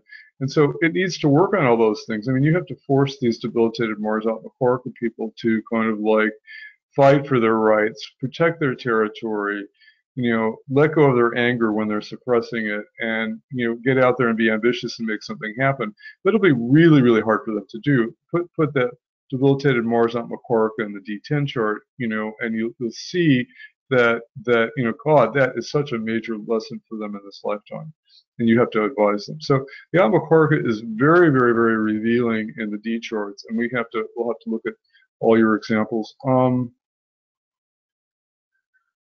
The Atmakarka teaches us that we mistake our Maya for the light of God that we truly are. So Atmakarka always gets us caught up in Maya and illusion. The Sun Atmakarka thinks I'm a leader, I'm great, I'm the best, and in reality they need to learn how to kind of be humble and to lead by working with people and lead through example. I have a friend, it's the most amazing, brilliant person I know. He used to work for me. He's got Sun Atmakarka in the 9th house, exalted in Aries. And he's the most difficult person in the world to work with. And he's way too proud. And he's got so much fire, he kind of burns everybody up. And I is one of the few people I ever fired because he was just always standing up to me and showing how smart he was. And here's an example, because he didn't know his Jyotish, that he actually needed to learn how to be humble and how to kind of like suppress his incredible talent and his ego, because he was burning people up and he still hasn't learned it. So that's the illusion of the Atmakarka. The soul gets trapped by the illusion of exalted son Atmakarka. I am great, I am great. But in reality, they have to learn how to be humble. Always look at the Atmakarka, particularly in the D9 and the D60, which we did in the last course. We spent a lot of time on the Atmakarka and the D9, and then rotating it, because there's, that's where we have 2-3 videotapes on it, because it's so important. The D60, we really should have spent more time looking at the Atmakarka. So again, look at the Atmakarka and all of your divisional charts. What Vargas have weakness? In other words, does the Atmakarka get debilitated or afflicted in a particular Varga chart? Again, if it gets malefic, if it gets conjunct malefics, there's a lot of suffering in that area. So my Saturn Atmakarka, if we look at my charts, my Saturn is my Atmakarka. Saturn is debilitated in my D7 chart, so I have no children. Again, maybe I've been deprived of children because maybe I didn't do a good job in the last lifetime, and that's what I think I understand. Or maybe I didn't want children because I wanted to develop. My students are my children now. But I have an exalted Atmakarka in D20, D30, and D27. And so I have to really think about interpreting that a little bit. And maybe when we do those charts, we'll remember to look at that. But I do have thoughts on that, but I don't want to. It's late, and I want to take final questions. So look at the summary points, and we're out of time here, and I want to honor people who came here. Julie, does any? I'll stay a few minutes later for additional questions. I'll send you the full slideshow. Anybody who's watching the tape version of the course, I didn't get to the nodes. You can read the notes on that. We'll see if we can maybe start with that next week. The nodes obviously are very important in the Varga charts, because if you put them in the 1-7 axis in any Varga chart, they're going to create deep karma around those areas. And in the upper Varga charts, Rahu and Ketu get calculated in conjunction. It just means that there's a deep karmic energy wherever they fall in a D chart. And so you have to always look at Rahu and Ketu in the divisional charts. Ketu in the D charts creates suffering and pain and cruelty unless it's exalted. Whatever. So anyway, for those of you who are watching this on tape, if you want to take my VARGA2 class, you can write me. If you want to take sections of my VARGA2 class, you're welcome to. They're split into sections now. One is on the Navamsha chart, one is on career in great detail. There's about 9 tapes on each of those, with the additional tapes that I gave out for, as part of the class. If you want to come join VARGA2 class, I can send you. I'll send you the first 3 tapes of the VARGA2 class to catch up with the basic principles of Varga. You can watch one of those tapes on YouTube, and if you need help with payments, you can do that. So I'm going to open up the mic to any final questions. Again, for those of you who've taken my classes, the first class always ends up being kind of a whirlwind of overview information that's a little overwhelming. And for those of you who've taken classes with me, we do spend a lot of time looking at your charts and going through examples and looking at celebrity charts. Next week, I think we're still going to do kind of an overview integration class, doing case studies and going over some more cookbook principles, because I think we really have to get our deep principles down for looking at Vargas in general and be really clear on our cookbook from going from the D1 chart to a D chart, and then I think we need to practice that before we move forward with all these new D charts. So that's where we're at. So for those of you who are on Jyotish overload, I'm sorry for I talk so quickly, and many of you have attracted a really great group of smart students. I know many of you can follow me, but for those of you who are not following me, I do apologize if I've gone too quickly. But you are welcome to ask any questions. Some of you who came late, Victoria, I'm sorry, you did get muted. Sundar, you did get muted. Sandeep is so everybody's unmuted if you have a question. Danny, sorry, you were muted the whole class. So everybody can get on the mic and ask questions now, one at a time if you need them. Okay, Barry, shall I go ahead? If no one else has a question, yes, you can go ahead, please. Yes, I wanted to know that you have mentioned earlier in the class that if the Rashi chart does not promise something, and if the D chart promises something, so it will be like a promise. But I mean, what I'm basically trying to ask, let's say in the Rashi chart, a planet is in debility, and it is not promising something, and it is, let's say, blocked. But the same planet is in exalted form in the D chart, so let's say Navamsha. So isn't it going to cause a Nicha Bhanga Raja Yoga? I mean, what I have learned with my own study is that the Navamsha chart for all matters and purposes is if has the final say. So if a Navamsha chart is saying something, let's say about marriage, it is definitely going to happen, even if the Rashi chart does not show it, which is quite opposite of what you have said so far, if I'm not wrong. That is the first one. The second, which is a small one. Sorry? Let me answer that now while I remember that before we go Yes. on to the next question. So you're absolutely right. You know, in our lessons on the Navamsha chart, we did. You know, there are always exceptions in Jyotish. For the most part, the Navamsha chart can bring results kind of, I think, later in life is what I've always talked about, particularly and when people get married. Sometimes when people do get married, they become their Navamsha chart, and the fruits and the positive things in that Navamsha chart do manifest.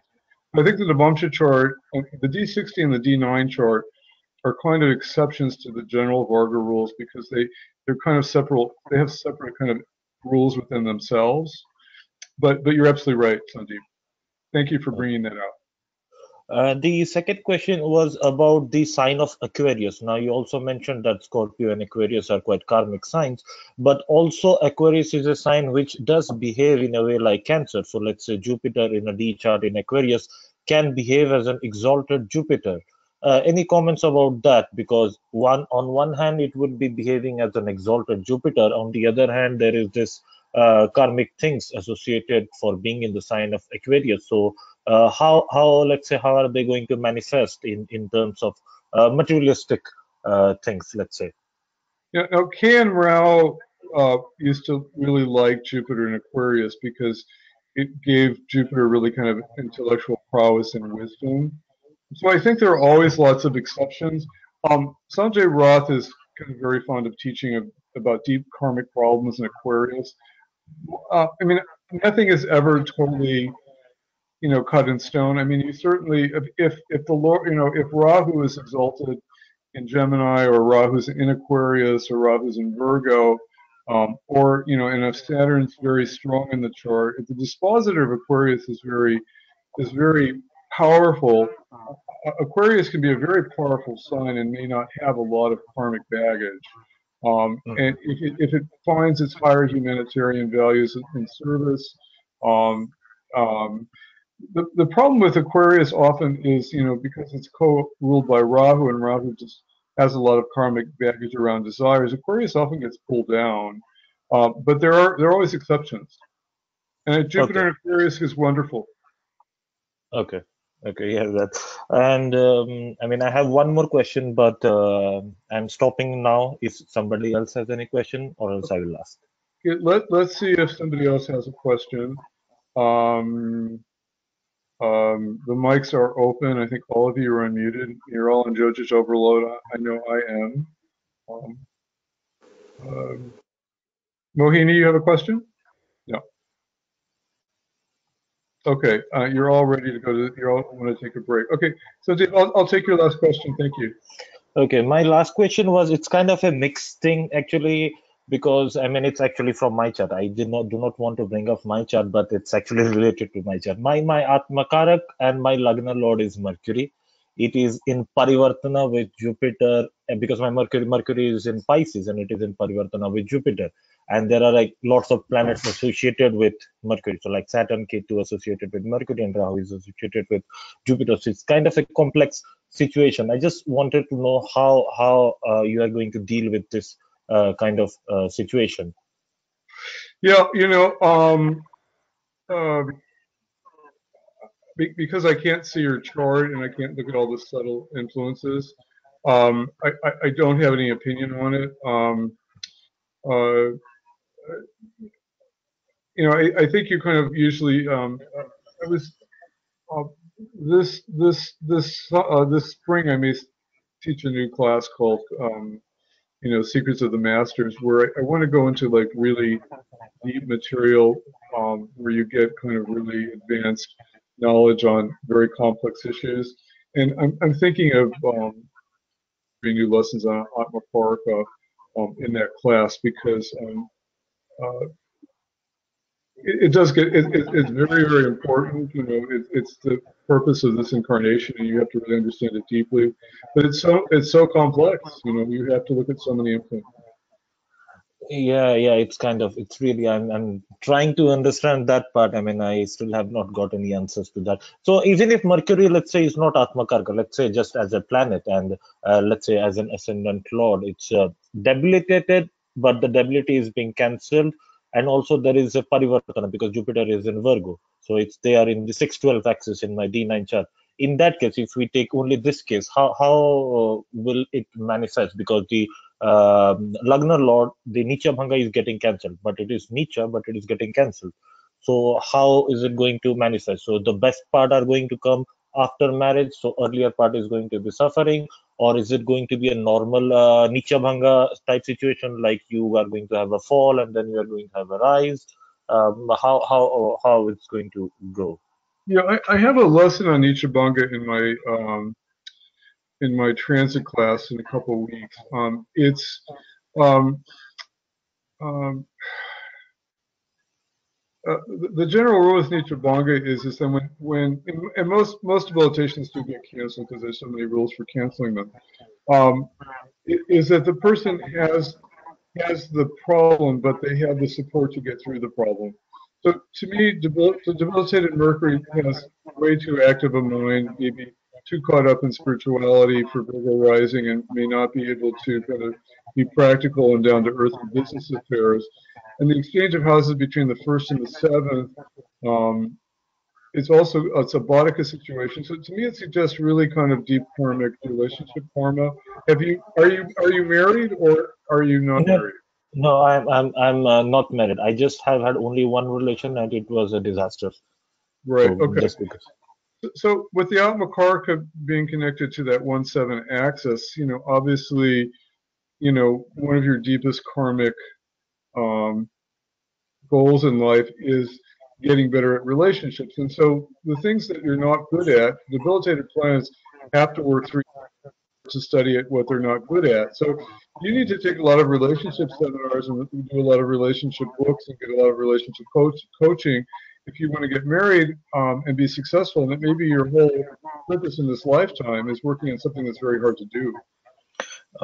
Thank you. But it's actually not 1-7. It's actually 6-12 in the Oh, it's D9. 6-12. I'm sorry. Yeah. So it's 6-12. So did you say you're Libra rising? Yes, I'm Libra rising in D9. I'm Gemini in D1 and Libra rising in D9. So are you talking about the Fiery Varga in D9? Yes, exactly. Okay. Yeah, I'm having trouble visualizing it, so I'm going to table the answer. I'd like to see it visually to really kind of work on it. Thank you. Yeah, okay, no problem. Um, okay, so now that you're on all Jyotish overload, I'm going to suggest that you all go take a walk, even though it's pretty hard. It's like -3 here or something like that. If you're in a good climate, go take a walk, go hug a tree, do something to get out of your head, do some yoga to get into your bodies. And those of you who are continuing in the class next week, I'll send you the slideshow. For those of you who are not in the class, you can request the slideshow from me and I'll translate it so you can go over the points. Those of you who would like to continue studying with me, if you haven't enrolled in VARGA2, email me if you need any special situations.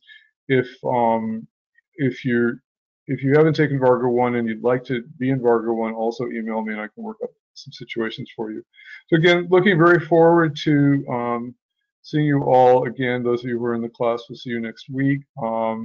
Those of you who are completing VARGA1 and not continuing, it's been an honor serving you and being here with you. And I'm sure we'll meet again somewhere on the Jotich trails. So have a great weekend, and we'll rest of your weekend, and we'll see you very soon. Take care. Namaste. Thank you, Barry. Bye, Julie. Bye-bye.